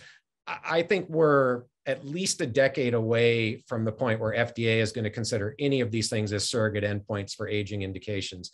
Personally, I think where we should be putting our focus are on functional outcomes of health that are quantifiable and show an improvement in quality of life. That's what FDA is going to want to see. And my own view is that defining aging as a disease makes no difference from the perspective of FDA. They want quantifiable things that you can measure for your endpoints that are predictive for quality or quantity of life. They're not going to accept clocks, I don't think, as surrogate endpoints for clinical trials for a while. So we should keep developing them, but I don't see that as a short-term solution. Vadim, what's your response to that? Well, I agree with Matt. So in terms of the use of the clocks as kind of measures of aging in clinical trials, I think they need to be validated for sure. And the clocks themselves need to be improved and maybe integrated not just across the epigenome, but also across other omics approaches. In general, omics is such a development, I think, which is really useful in the aging field because we are able to measure many features of aging simultaneously. So when we profile the epigenome, there are about 30 million CpG sites in a mammalian genome, and therefore, some of these CpGs there would be associated with various aspects of aging. That's why the clocks have been so useful. But when they are integrated, let's say with the transcriptome, where we are able to better assess the change in biology, because the transcriptome is genes, right? So and it's more on the biological side than on the damage side. But there are also damage sites in the transcriptome as well, because we are able to assess the errors, so errors in splicing and various other forms of damage. So there is also advantage in the transcriptome. Same thing for metabolome. So where we assess the changes in metabolites, which represent biology, but also side products like the kind of damage, molecular damage in the proteins as well. So when this all can be integrated, we are much better in assessing and quantifying the aging process. I would say better than functional changes, because function is very difficult to measure. It's typically, when we see a huge change in function, yes, we can measure, but just not accurate enough. Whereas integrative biomarker of aging, I think, has a more chance to find more subtle changes during the aging. And then these biomarkers could be different. For example, we could develop biomarker for functional changes, a surrogate for functional changes, or surrogate for mortality, or surrogate for aging. By aging here, I mean kind of increase in the molecular, I would say damage, but damage is not a good word really. It's just age-related changes, kind of deleterious age-related changes. This is really what encompasses aging in my mind, not just molecular damage. And so these clocks could be different for this. And therefore, when we apply them in clinical trials, what are we going to measure? Is our goal to extend lifespan, extend function, slow down aging, or rejuvenate in some way? So those are different questions, and therefore different biomarkers need to be used and developed. I mean, the ability of the body to repair and to overcome damage is legendary. I mean, I always remember this, a personal anecdote, but I remember interviewing an ex-Soviet Olympic rowing champion who happened to be in the control room of Chernobyl on the day that it exploded. And he was young, he was extremely healthy. And to my knowledge to this date, he has not yet developed cancer, which shows how extraordinary the ability to repair DNA damage is, because I mean, I don't know how much radiation he received, but it was way off the scale. So I've got a quick question if you wouldn't mind, Vadim. This comes from Jose Castro. Jose says, if we're talking about aged cells, which presumably accumulate a lot of damage over time, where does the whole damage go with partial reprogramming? How do cells address this issue? And is it cell dependent? I suspect that's a long answer, but a short one if you would. Yeah, that's a great question. Actually, he's not Jose, he's Jose. Jose, sorry.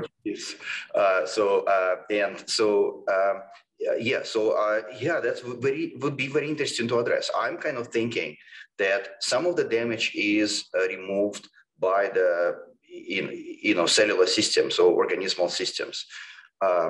And because in response to interventions, what we observe is a remodeling, kind of metabolic remodeling. So certain genes are activated and certain processes activated, and therefore some damage it would be possible to decrease kind of general damage, and therefore this would be it could be observed as an effect of rejuvenation. At a more fundamental level, I think damage can be diluted. So that's what, in my mind, that's kind of the essence of biology in general, like starting from the proto cells when the life evolved. So damage is always produced when organisms live, and it has to be kind of diluted when cells divide. Therefore, cell division is kind of the essence of life. This also happens during, for example, embryonic development or other processes in general. So another way would be for the damage to be asymmetrically distributed. For example, when stem cells divide, so some damage may be, transferred, to some cells, whereas another daughter cell would have less damage. So there are many processes that would allow that would support rejuvenation. And it underlines really how little we know. It just highlights that we really need to study this more. It's just very exciting because it's just so new in the field. And can I jump in for a second? Yeah, and I was going to ask you to talk about unbiased interventions, because that's a real issue with this field, isn't it? It is, but I want to talk about rejuvenation just for a second, because I mean, Vadim's right. It's probably the most exciting area of the field right now. It's not really as new as it's being made out to be. I mean, and it's interesting because, first of all, I'd say the damage itself often isn't what limits function. It's the response to the damage and maybe the chronic inflammation. And if you go back and look, there's a 2009 paper from Pan Zheng's lab with rapamycin where they rejuvenated the immune system in a mouse, right? So it's not like this is brand new. You can functionally rejuvenate organs and tissues, and we've known about this for at least a decade.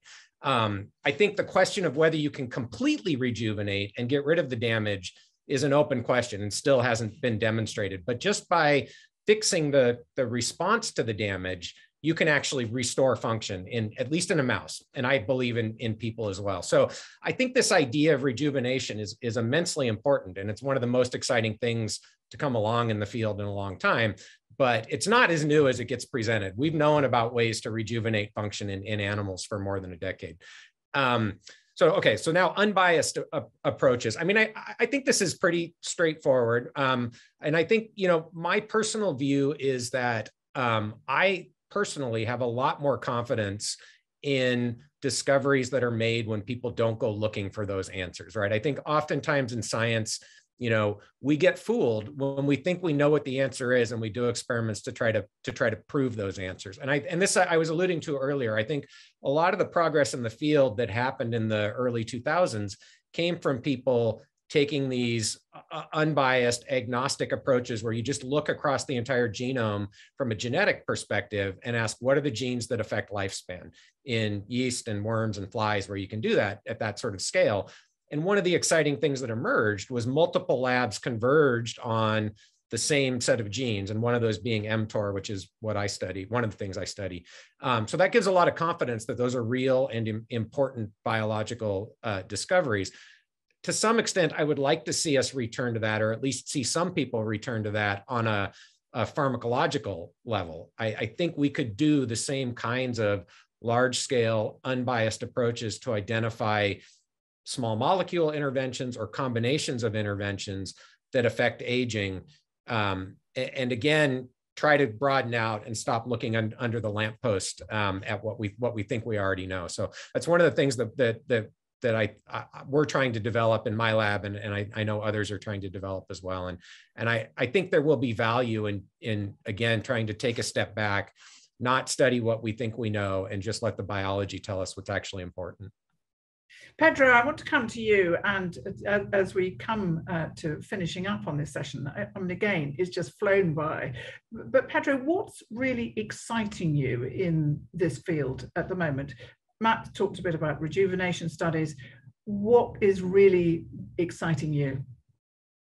So to pick upon what both Vadim and Matt said, you know, we have this reprogramming and the potential to rejuvenate human cells, which I think it's very exciting. It's what we're focusing on in youth bio, and we're doing some work on that. I mean, as both Matt and Vadim say, there's still a lot of question marks. As Vadim mentioned, maybe, you know, damage is asymmetrical, so maybe there is a selection process. So it's important to remember that reprogramming is a very inefficient approach or technique. You know, it's a small percentage of cells that actually gets reprogrammed. So maybe the cells that get reprogrammed are those that have less damage. So it's not just about reversing damage, it's just a selection for the cells that have less damage, which actually you can say already happens in the germ line. So for example, in sperm, that's you know, it's the sperm that gets the less damage that gets to make a baby or an offspring, depending on the species. So that already somehow happens a little bit, although in different fashion. And so that's so there's still a lot of unknowns, but I would say that's the most, or the greatest, that's the area that has the greatest potential. And actually, coming back to your previous question, you know, about could we have a technology that truly, you know, revolutionizes the field?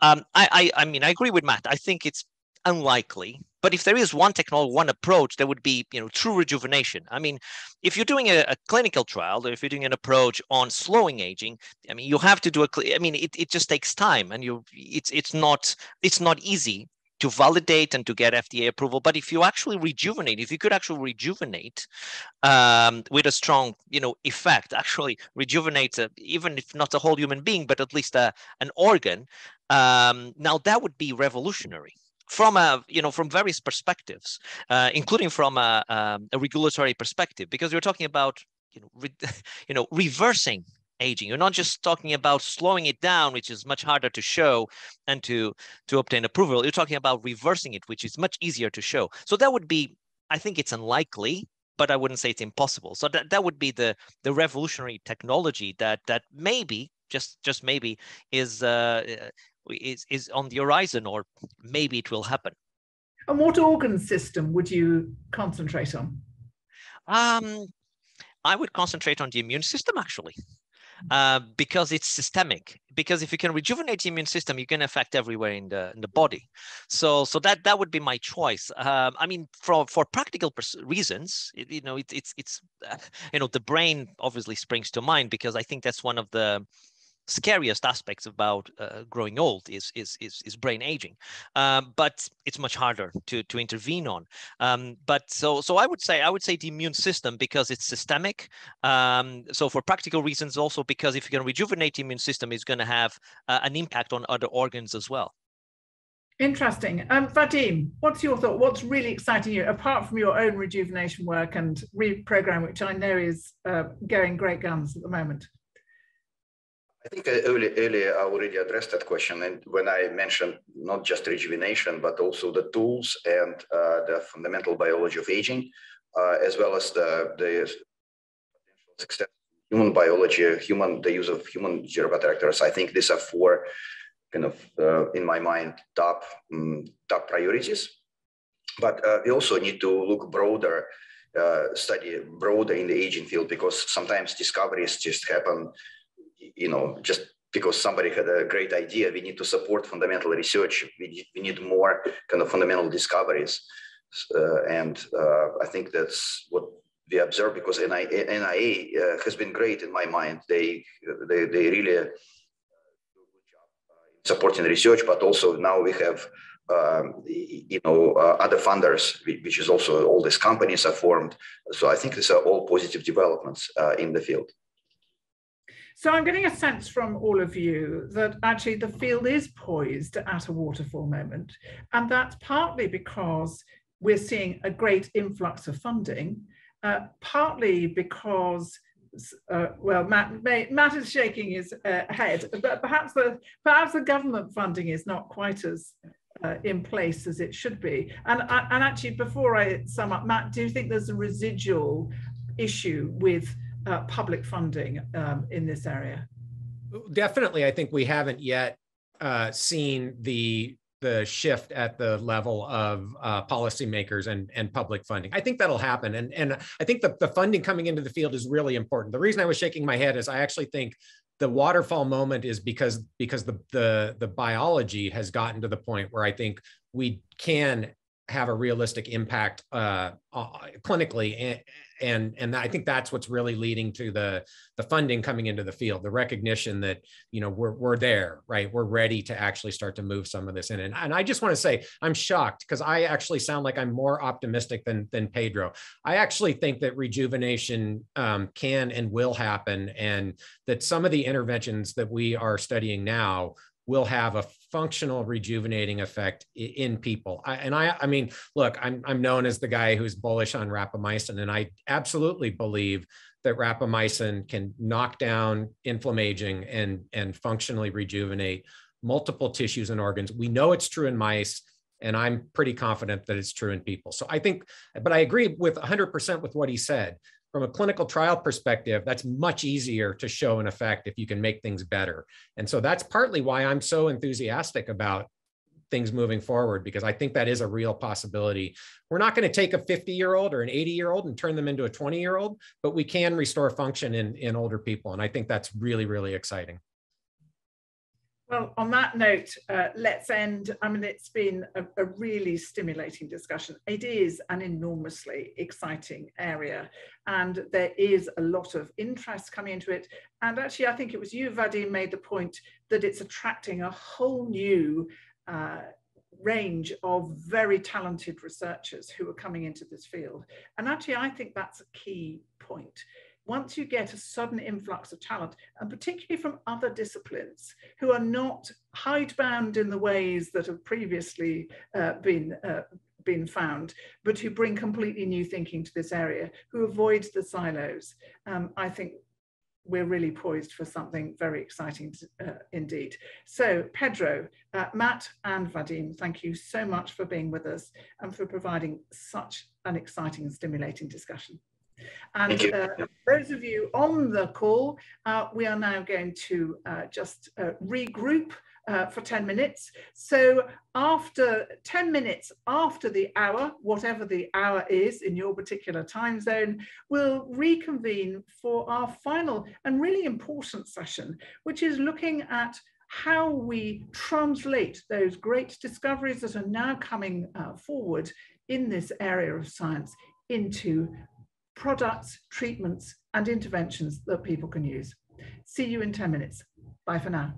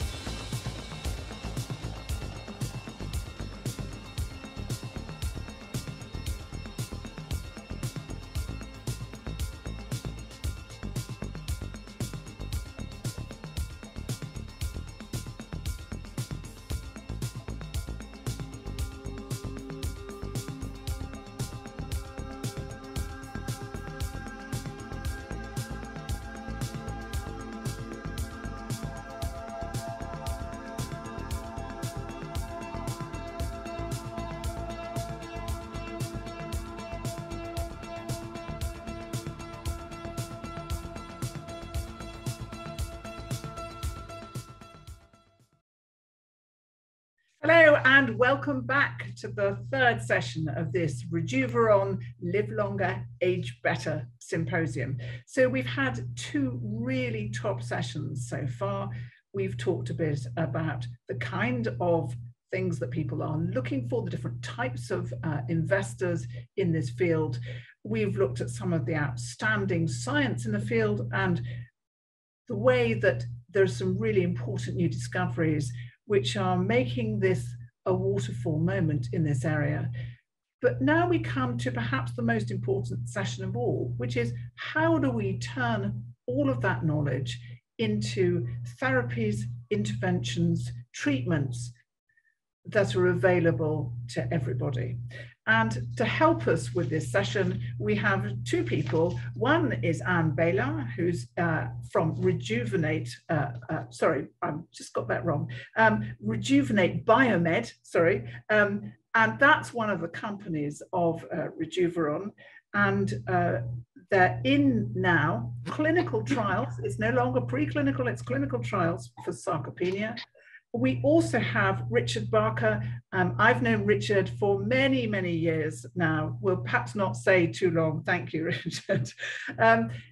Richard's a real expert on translation and innovation. For many years, he was Director General of the Association of British Pharmaceutical Industries, and he has had many other senior roles in the biopharmaceutical area. And perhaps his greatest qualification for this particular session is a book that he wrote called Bioscience Lost in Translation. Very appropriate. So Anne, let's start with you because you really are turning this work into reality. Thank you very much, Vivienne. We're trying, right? We're doing our utmost best. It also is, of course, one of our missions. It's a very personal story also for us to move into the aging field, coming from the more traditional drug development side. So I will just give you a little bit of my story and then you signal me, Vivienne, like it's enough, let's move on. So because I can talk about the company, of course, for ages. So within, of course, Rejuvenate Biomed, what we do is we want to keep people healthy for life. That's that main goal. That's the flag on top of that mountain over there. So we're trying to figure out how to get there because we do indeed, as has been mentioned already before, there are some challenges. I mean, scientifically seen, biology of aging is very complex. We do have the hallmarks of aging, fortunately, to give us some guidance there. Next to that, of course, whatever happens now, is giving us an output way much later when we focus on aging. It's a slow process. So that gives some challenges. And from a regulatory perspective, as has been mentioned before, we will need to help the regulators and to help to educate them on why we think this could be a real good approach to tackle aging itself rather than individual diseases. Now, for us to be able to translate all the marvelous work that has been done already before, we took a specific approach. There are many approaches. There's not just one good approach. So ours is just as good as any other. So I think we have to bring together all the knowledge. And our approach is coming from a very simplistic view. We thought, let's think about this concept. If you're aging and you want to do something about it and you want to take medication, then what's most important? Probably that the product is safe. That's going to be a very important element. So we thought, okay, but how do you know if a product is safe? Without going through that long drug development trajectory, you have to be able to look at data. Well, there are data. Compounds which have been on the market already for quite a long time, we have data of those. So we looked at a whole bunch of compounds out there, agnostic for the indication for which they were around, and to find if they would be safe for our target population. Once when we had that information, we identified the mechanisms that were being impacted by these compounds, because of course, in the meantime, a lot of new knowledge came up around the specific compounds. And then we tried to figure out how these mechanisms were now important within the biology of aging, using the hallmarks of aging as a kind of guidance tool in the background. When we had that map, we thought, well, you know, since it is so complex, it's probably good to make a combination. So we thought, let's see how we can push at two different angles in these hallmarks, because they are intertwined, but still figure out by doing that how we can have a larger effect. Pure theoretically, pure in silico. When we had that information, we thought, okay, we have now multiple opportunities. Now take the admitox data, which are available in humans, to see if we can safely combine them. That seemed to be a very workable approach. And then we thought, okay, now we have this theoretical prediction. Now we need to show that it works. So we moved first into C. elegans to see if we had some functional outcomes there, giving us an idea on the health span. We looked at mobility, we looked at pharyngeal pumping, we looked at muscle structure, and we could see that the prediction was holding. That was interesting. So we moved into the mice and we said, okay, in mice, we want to do two things. First, you want to look at it, something like a knockout mice, to see if you knock out and you have an accelerated aging, can you make a difference? But also looking at normal old mice. So we take that approach.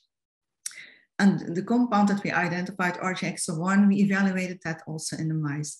And then again, we saw that what we predicted in silico, confirmed in C. elegans, was also confirmed in mice. So we're currently actually in the stage that we are in humans, and we will do the reverse translation there as well to make sure that what we predict and how we predict really holds in the long run. Now, the data, of course, have to provide us insights, which they did. And as we mentioned, there is no regulatory path forward for aging. So we defined that based on our data, we would be able to make a difference in sarcopenia, which is muscle failure. Within muscle failure, you have different levels. You have the chronic sarcopenia, which comes by age. We can see it. People have difficulties in walking and moving, getting up, and so on. But you also have the acute setting, which is induced after muscle disuse. So for instance, if you have a broken leg, a hip replacement, or bed rest for any other type of evaluation, sarcopenia pops up.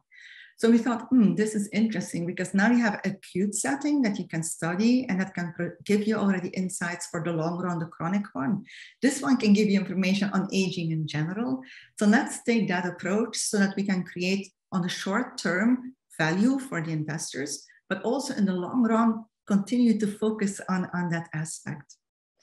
The other thing we do is, so within sarcopenia, it's multi-level, right? So it's neuronal cells are important, muscle cells are important, inflammation is important. The crosstalk between the neuromuscular junction is important, the crosstalk between the different cell types. So there were a whole bunch of mechanisms involved. Once when we saw that we had a functional impact, it's only then that we went back to check the mechanisms. Because as has been mentioned already before, we want to try to be as unbiased as possible as we can be in science and to see where this information guides us to. So now that we know that that system works, we are having other compounds coming through and going into that development route. That's a little bit what we do within Rejuvenate. So we will go up to phase 2B, where we can show that the product really works in a specific indication, and then go into other age-related diseases as well, based on mechanisms that are being shared between different organs, helping also the FDA and EMA to move into the field of how to deal with these compounds. So if we can work with them and help them to understand what we see, it will also make it easier for them to come up with a solution, because also, as I mentioned before, they want to go there, but we need to help them. We need to give them the information and the data to get there. That's in a nutshell what we do at Rejuvenate Biomed. That was really interesting. And so, apologies, I'm in Chicago and I just happen to be right next to a fire station. So you hear the fire engine, sorry about that. So there's a very clear strategy here in which you've thought not only about the biology and about and an unbiased way of thinking about it, but of treatments, but you've also thought about it in terms of how the FDA and EMEA might react. So, for instance, these combination of compounds, have a high degree of safety attached to them already. So they're not going to frighten the horses.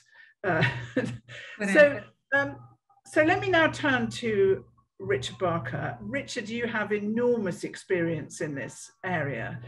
This whole thing of lost in translation is a really important and significant problem. And it's an important and significant problem in everyday pharmaceuticals, if I can call them that. But in aging, there are some particular issues. No, exactly. And I just want to congratulate Anne on what she's been doing, because I pick up two things from that story. One is reverse translation, which my book does not talk about.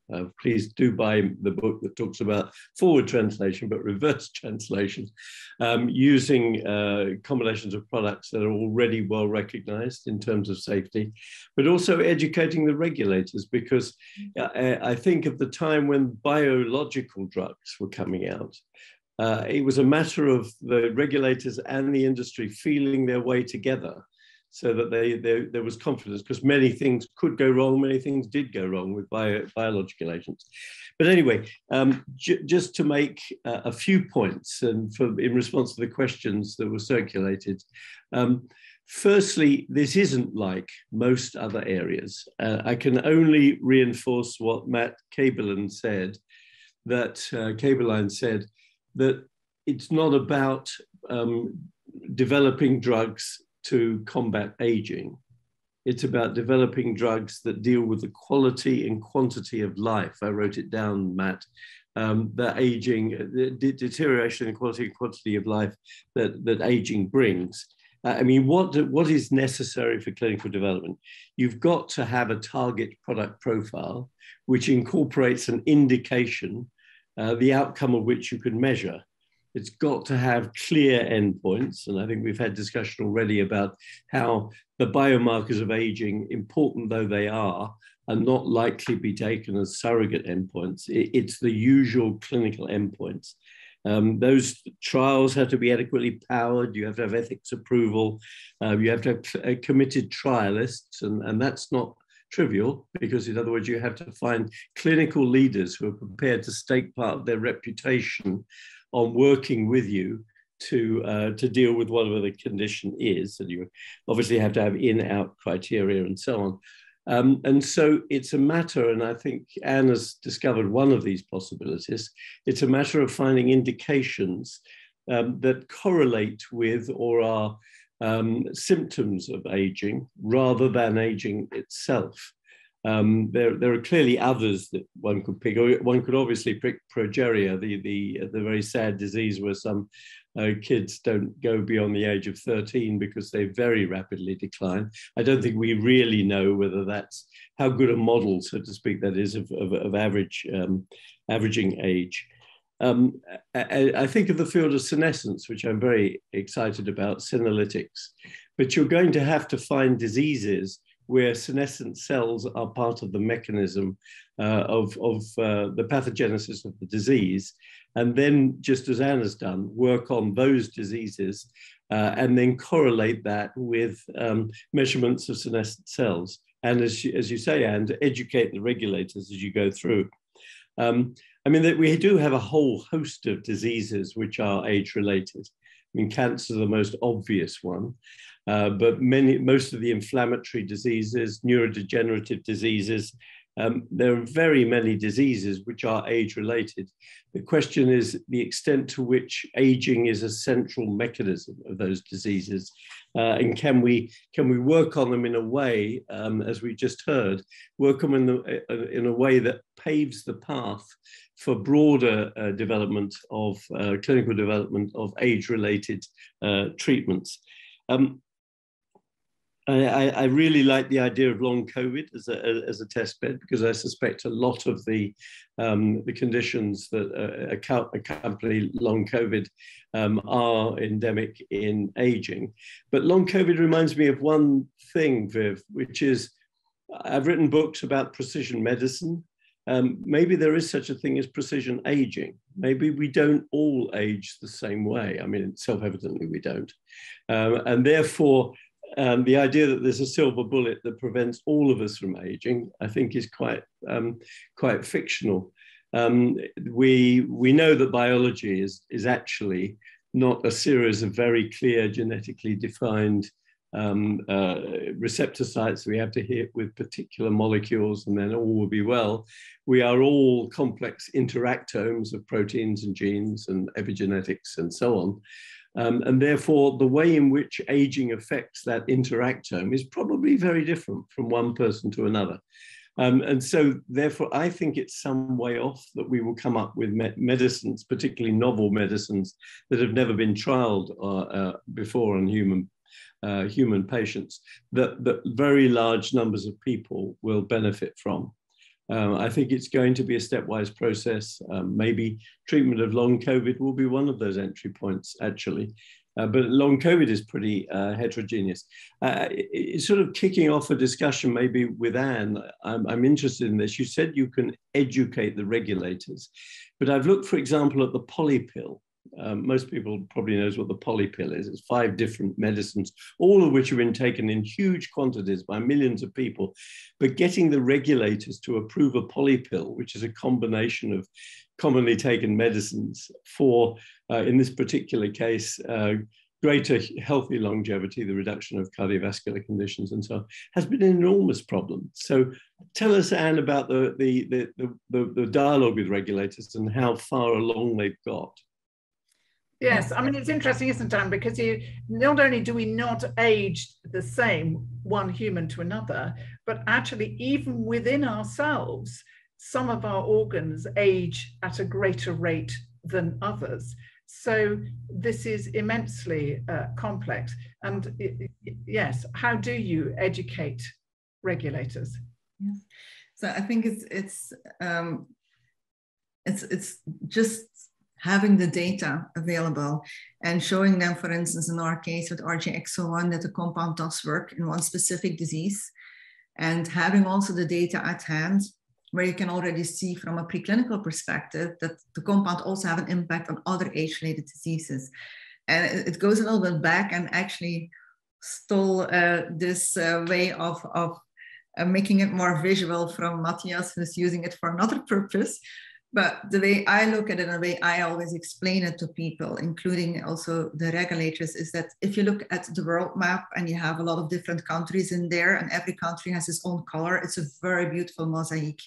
Now, if you would color all these countries based on the language that is spoken within those countries, then all of a sudden you see that there is a language being spoken in different continents. So the color of the map will look very different. The countries for me are the organs, and the languages are for me the mechanisms. So yes, it are different organs, but there are similar mechanisms that are being important in those. And indeed, depending on which organ in your body is the most vulnerable, that's probably the first age-related disease that will pop up, which will be a different one between the 3 of us.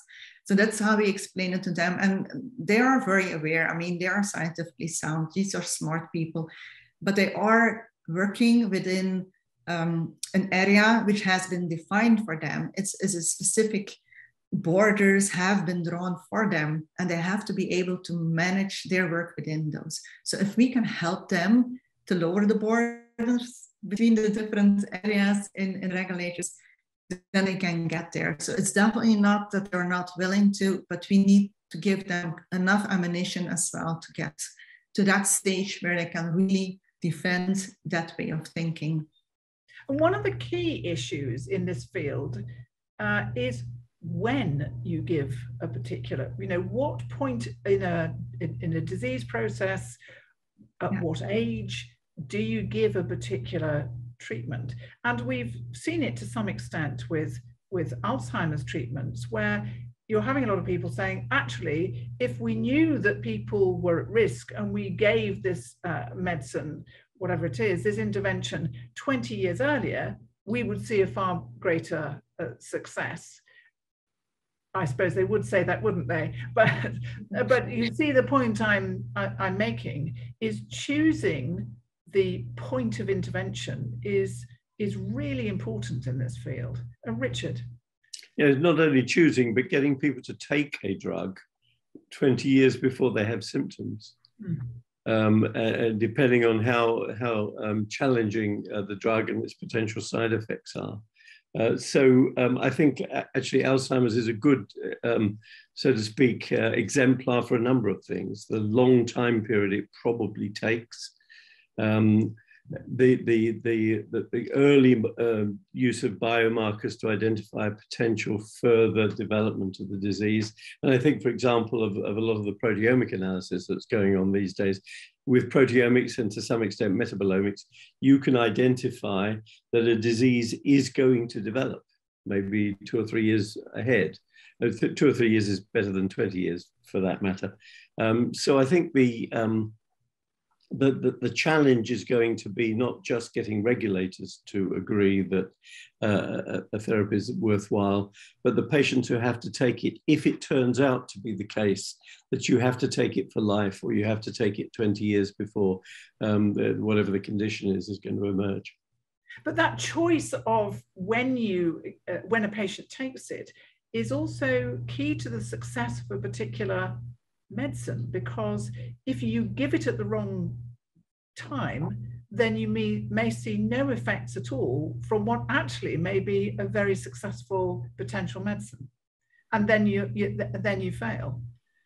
Yes, and that's a very valid point, Vivienne. So that's also the reason why we think that first you should go into a more diseased setting, figure out what can you do from an acute perspective, what can you do there from a preventive perspective, and then see what is the best approach. It also can be just as well that you can give the medication for a specific time frame, and then you have an effect that stays for quite a bit, so that you go more like on once a month, or 1 month in 3 months that you go on the medication. So it's a lot of questions definitely there, but giving that stepwise approach of being able to use the compound in different situations, acute, chronic, and also in prevention, and also having an impact on multiple organs, that's going to give us the guidance. I'm very impatient, so I want to go really fast, but I also want to do it right. So that's why we know that there are a lot of questions and we need to tackle them one by one. Also, the element on the biomarkers is also a little bit coming back to the reverse translation. First, you need to know that you have a functional outcome, and you will need to measure from the very first onset until when you have the functional outcome, what exactly changed. Then you need to identify the biomarkers or a matrix. I don't think we'll have one biomarker. Most likely will be a matrix, a combination of different markers. And then the next step is in the next trials to look at these again and see that if you reverse them to the normal state, that you indeed have a functional outcome. So it's really a stepwise approach, which we have to plan very carefully, need to take care. That's also why in the clinical trial that we currently are doing, which is where we created an acute sarcopenia setting in human beings, like almost an animal model, but then in humans, that we take all these samples. We take a lot of PK samples. We take a lot of samples for what we call exploratory endpoints, so that later on we can come back to these data. But it's all about what people have said before as well. We need to collect, and then bring all the information together and then see what the mutual information is bringing us.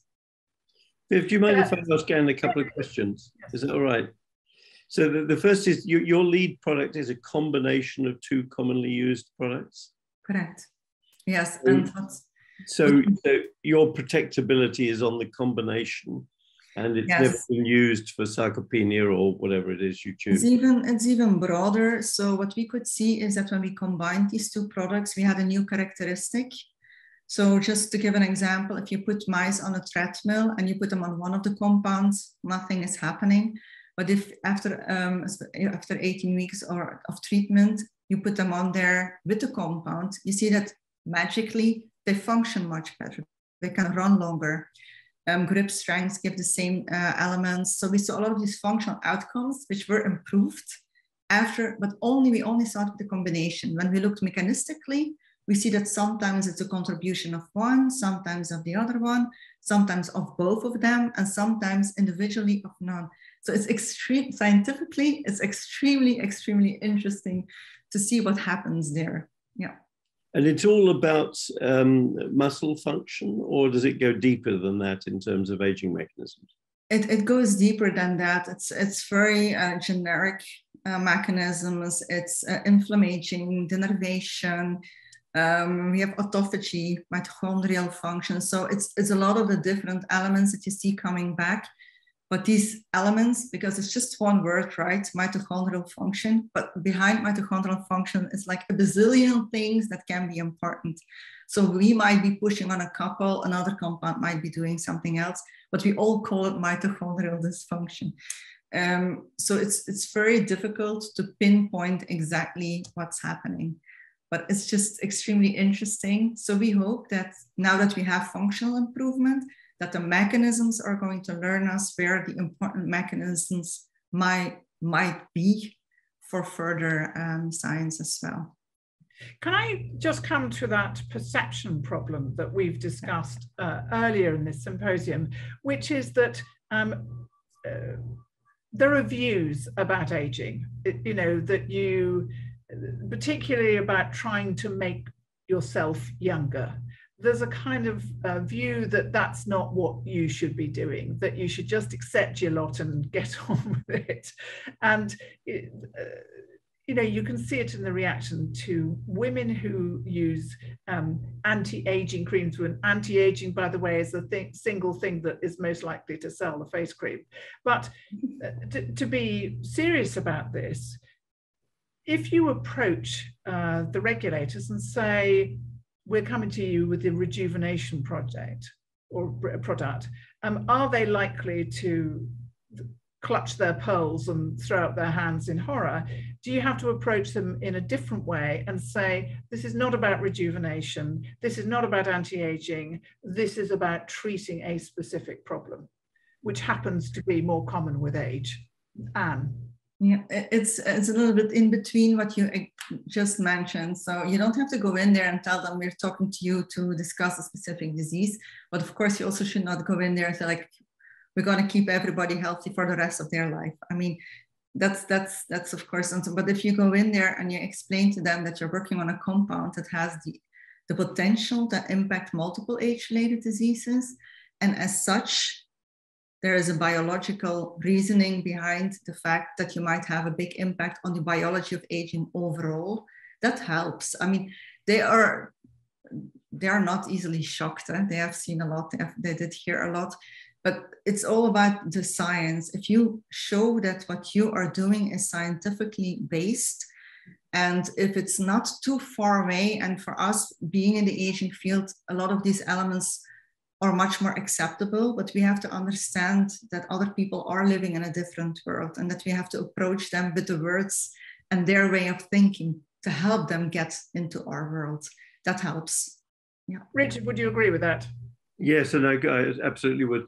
I think it's also a bit generational. So our parents, if I can put it this way, Viv, are likely to say, oh, you know, you just have to accept it, you know, wear and tear, get older, get used to it. I think you can talk for yourself, Richard. I'm resisting. No, I'm talking for your parent. I'm talking for the generation ahead of us. Ah, all right then. Us and any succeeding generations. Nobody wants muscle weakness. Nobody wants brain fade. Nobody wants arthritis. So all of these conditions, I think we're ready to see treatments for. The key question is what sequence and in what way. And I really like Anne's approach, as you can tell. The problem is, you know, whether we can get the clinical development system and the regulators geared up for a succession of products whose fundamental goal is to deal with the mechanisms of aging, with the indications that we talk to them about being the sort of first indications of a wave of potential therapies. As you mentioned, Viv, you know, anti-aging skin creams are selling like hotcakes. There is apparently an inverse correlation between their price and their efficacy, but there we go. But there are going to be a lot of nutritionals or nutraceuticals that the consumers will take, as long as the nutraceutical manufacturers don't make health claims that they can't support medically. So there's going to be the development, I think, of the whole nutraceutical industry, and Anne and others are showing us the way for the development of, so to speak, prescription pharmaceuticals, both of which can be based on a better understanding of the mechanisms. A couple of interesting comments coming in. Boris Georgievich is saying compared to 5 years ago, it's now already much more accepted and acceptable when you target aging, and actually you say you treat aging. And Walter Crompton puts the other side of this argument, which is actually similar to the arguments that you hear in obesity. You know, there are lots of pre-adult interventions that will significantly, we know, extend our healthy life. To talk about exotic drugs and long COVID is in general trying to get the horses back in the barn after you left the door in an open field, open all night. So I think what Walter is getting at there is that we know there are lots of things that extend aging. For instance, not developing obesity, you know, not smoking, you know, all those things. But the trouble, I suggest, Walter, is that we are where we are, and a lot of people have not done those things. And there is a huge tsunami of age-related disease coming towards us, which we know that no health systems around the world can possibly cope with. So we're really desperate for these kind of treatments, and we know that the, you know, be healthier, exercise more, eat more fruit. We could all say, if you stop people in the street, they can all tell you what leads to a healthy life, but they don't all do it. So yes. Anne, what are your thoughts about how to get people to treat this really seriously? I mean, is it the economic argument combined with the good science? It's probably a little bit of all these elements. And I also liked a lot the comment from Boris. So as you know, we started in 2017. At that moment in time, when I talked about aging and healthy aging, a lot of people would frown their head. And there was even an article like developing an elixir for life. So, and I'm like, well, that's not what we're doing, right? But since, and I know it's horrible because it has impacted all of us dramatically, but thanks to COVID, I should almost say, people now understand what we're saying. They saw that the elderly are more vulnerable. They have seen that, yes, there's no medication around, and you can look at other medication out there, and it can contribute to a new condition. So for us, it really was a game changer in how people are looking at us and how they start to understand what exactly we're doing. And with your regards to, we all know what we do, what we have to do. I'm always saying, like, look, I sport every day. I'm always eating healthy. I never drink alcohol. I go to bed on time. Really? I don't think so. So there is this balance in life that you have to figure out. But at the end of the road, we all want to be healthy, obviously. So it's, I'm not sure if that answered your question, but I was so intrigued by. So we've talked a bit about the regulatory challenges, and we've talked a bit about timing in relation to clinical trials. But Anne, what else makes a clinical trial in this area successful? What are the essential prerequisites? So the way we do it right now is that we take that specific indication from a regulatory perspective, but we add in a lot of mechanistic elements. So for instance, the phase 1 that we're doing, normally you do a phase 1 for safety and PK assessment, because we also have a new formulation. In that mechanism, in that phase 1 study, we have now built in the mechanisms. So the more that we can build in mechanistic elements, the better. Like for instance, the people need to be there will be an isodynamic and isometric measurement. We'll take muscle biopsies. Then we'll do all the assessment for muscle mass. Then we put them in a cast for 2 weeks. After 2 weeks, we'll do all the same measurements. They'll be on the compound for another 4 weeks. We'll do all the same measurements. And then they get an additional health program to make sure that they're completely fit again. So, but in those aspects, we take as much blood as is adequately allowed. So of course, we're not overdoing it because it's an official double-blind controlled study. But we need to make sure that we can measure as many different parameters as possible. Everything we're measuring in that specific trial, it's not only for acute sarcopenia and for sarcopenia, but it's also for the health state, because these people are between 65 and 75. So we start to get some more understanding and learning. Then after this study, of course, we go into patients. Again, there we will be checking on how can we approach that in a way that we can start already by having longitudinal data. start in a small setting, grow it up, broaden it, but keep the patients in there that were in the trial already from day one onwards. So it takes a lot of creativity to figure out how to collect as much information as possible in the broader aging setting, but we cannot do a study for aging. I mean, you cannot do that. Yeah, I mean, Richard, that sounds extremely sensible, that you're using the clinical trial really as an opportunity to collect as much data as possible. You're sweating the asset, I think the expression would be. No, that's beautiful. I really love the sound of doing that. And that's, I think, the way forward. It is simplified by the fact that we're dealing here with a combination of already proven safe drugs. So there's a whole dimension of difficulty that Anne has been able to sidestep. I think Boris's second comment, I think it might be worth just briefly reflecting on it. It says, working on aging is hugely beneficial for any government in the long run. The problem, of course, is that governments do not do much in the long run. They do it in the electoral cycle. And therefore, one of the challenges we haven't talked about is how cost effectiveness is built into this, and whether there will be the need for different kinds of business models for something that we give people for 20 or 30 years, initially to slow the mechanisms of aging, and ultimately to postpone or completely eliminate age-related diseases. So I think we have some work to do, but no time to discuss it now, about what does the business model look like for this new regenerative and/or age-related pharmaceutical industry as they start to talk to governments about how they're going to price and how they're going to be rewarded. And the health economics are enormously important. And by the way, folks, if you have children who are going into starting out their careers, health economist or data scientist, I promise you, they will keep you in your old age. They're so sought after and in really short supply. But the health economics are an absolutely critical part of this, aren't it? And also, perhaps, I suspect, the psychological side, the social sciences. We tend not to think about the social sciences, but actually in these particular instances, maybe they're more important than perhaps in other areas. What do you think, Anne? It absolutely is. So we had a conversation with Emma on how reimbursement would look like, because it's already going into the step, like what's the government going to do with these type of compounds?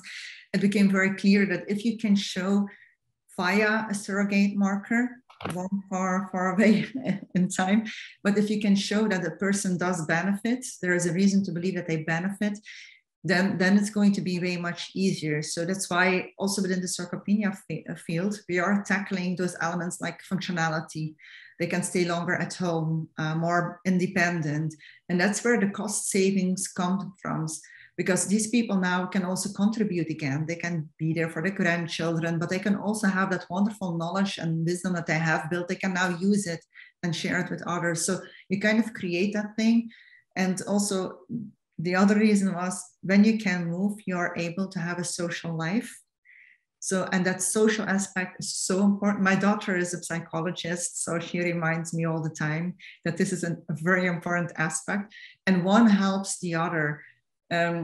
I'm sure there is going to be another group, perhaps here online, that is very well established to do the lobbying and do that aspect. It's not my world. I'm more on the scientific and the development side, but we are looking into it. We're trying to understand what happens there and how potentially things can be moved forward. Now, the fact that we're using these safe compounds might help the field move forward. So we are sure that what we're doing now will give a lot of learnings to other companies as well on how to develop new compounds in that field. But I think in the beginning, we really have to be careful that we are not making any safety mistakes in that aging field.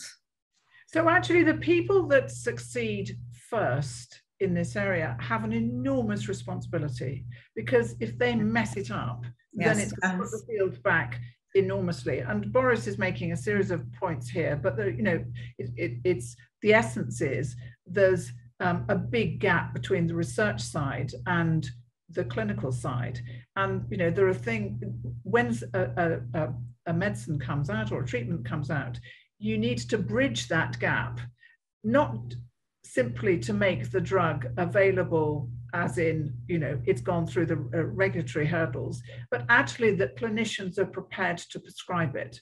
And, you know, there's a real piece of education always needed in these new areas to ensure that clinicians are able to understand why it's important to give these drugs. And it's not just another wizard wheeze from a you know, profit-driven pharmaceutical industry, which tends to be the default, I think, in some doctors. Richard, how important is it to bridge that clinical divide?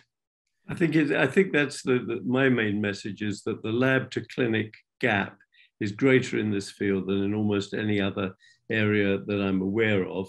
I think Anne's strategy bridges it really beautifully. I think that we haven't talked about the large pharmaceutical companies and their interest in this area, which I think are kind of patchy. So a lot of early stage companies expect to sell themselves or their products to major pharmaceutical companies down the line. I think they will need the same sort of education that the regulators need in order to accept and welcome these kinds of products, because they will not, as I say, I think the business models might well be different. The clinical development strategy, as Anne has described, might well be different. What she's going to show, you know, at Pfizer will be different from what normally they get to see. So I think we shouldn't forget that the large pharmaceutical companies who have the reach, the distribution reach, the market power to take this to billions of people, they'll need educating too. That's a very interesting point. So I'm now going to give you my famous Vivienne Parry magic wand. And I'm going to ask each of you, what would you do with your magic wand to create maybe just one thing that you would do to create an environment in which these drugs or these interventions could go forward more easily? Anne, what would you like to do with your magic wand? Changing the regulatory trajectories that are needed for approvals. Because my father is in need as well, Boris, I'm with you.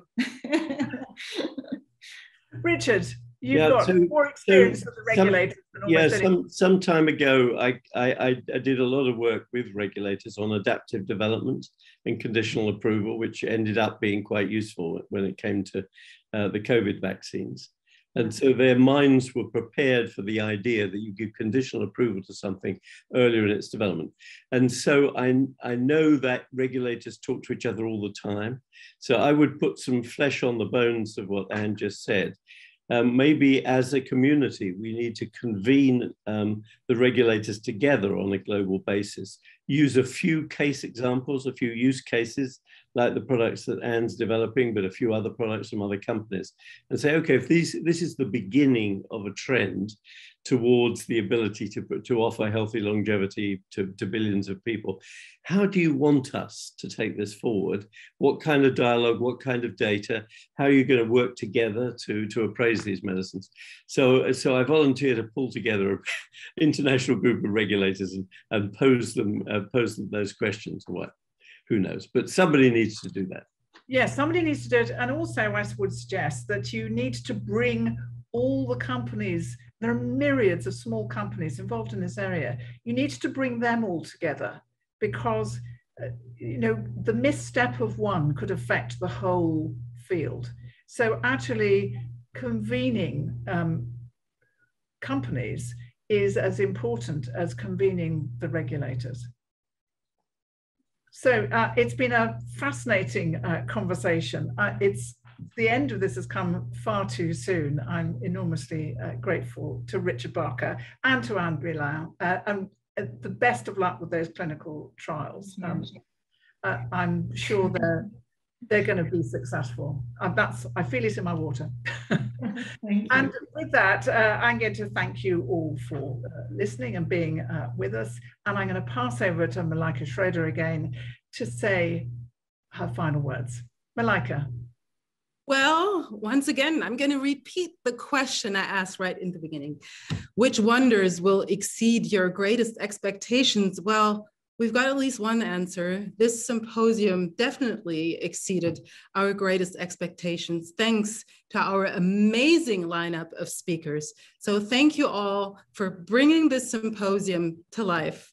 Also, a big thank you to Vivienne Parry, who distilled everything so beautifully and elegantly and helped us navigate the sea of information and insights. And thank you, of course, to everyone who's still on and watching. We truly hope that we inspired you.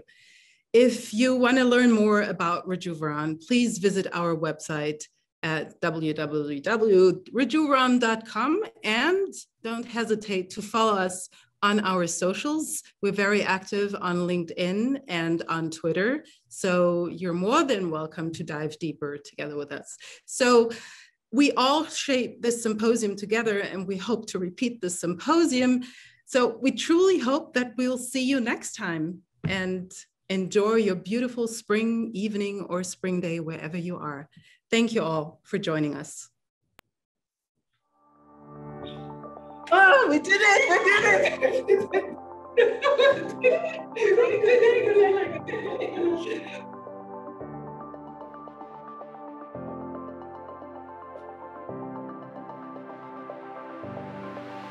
Richard, lovely to see you.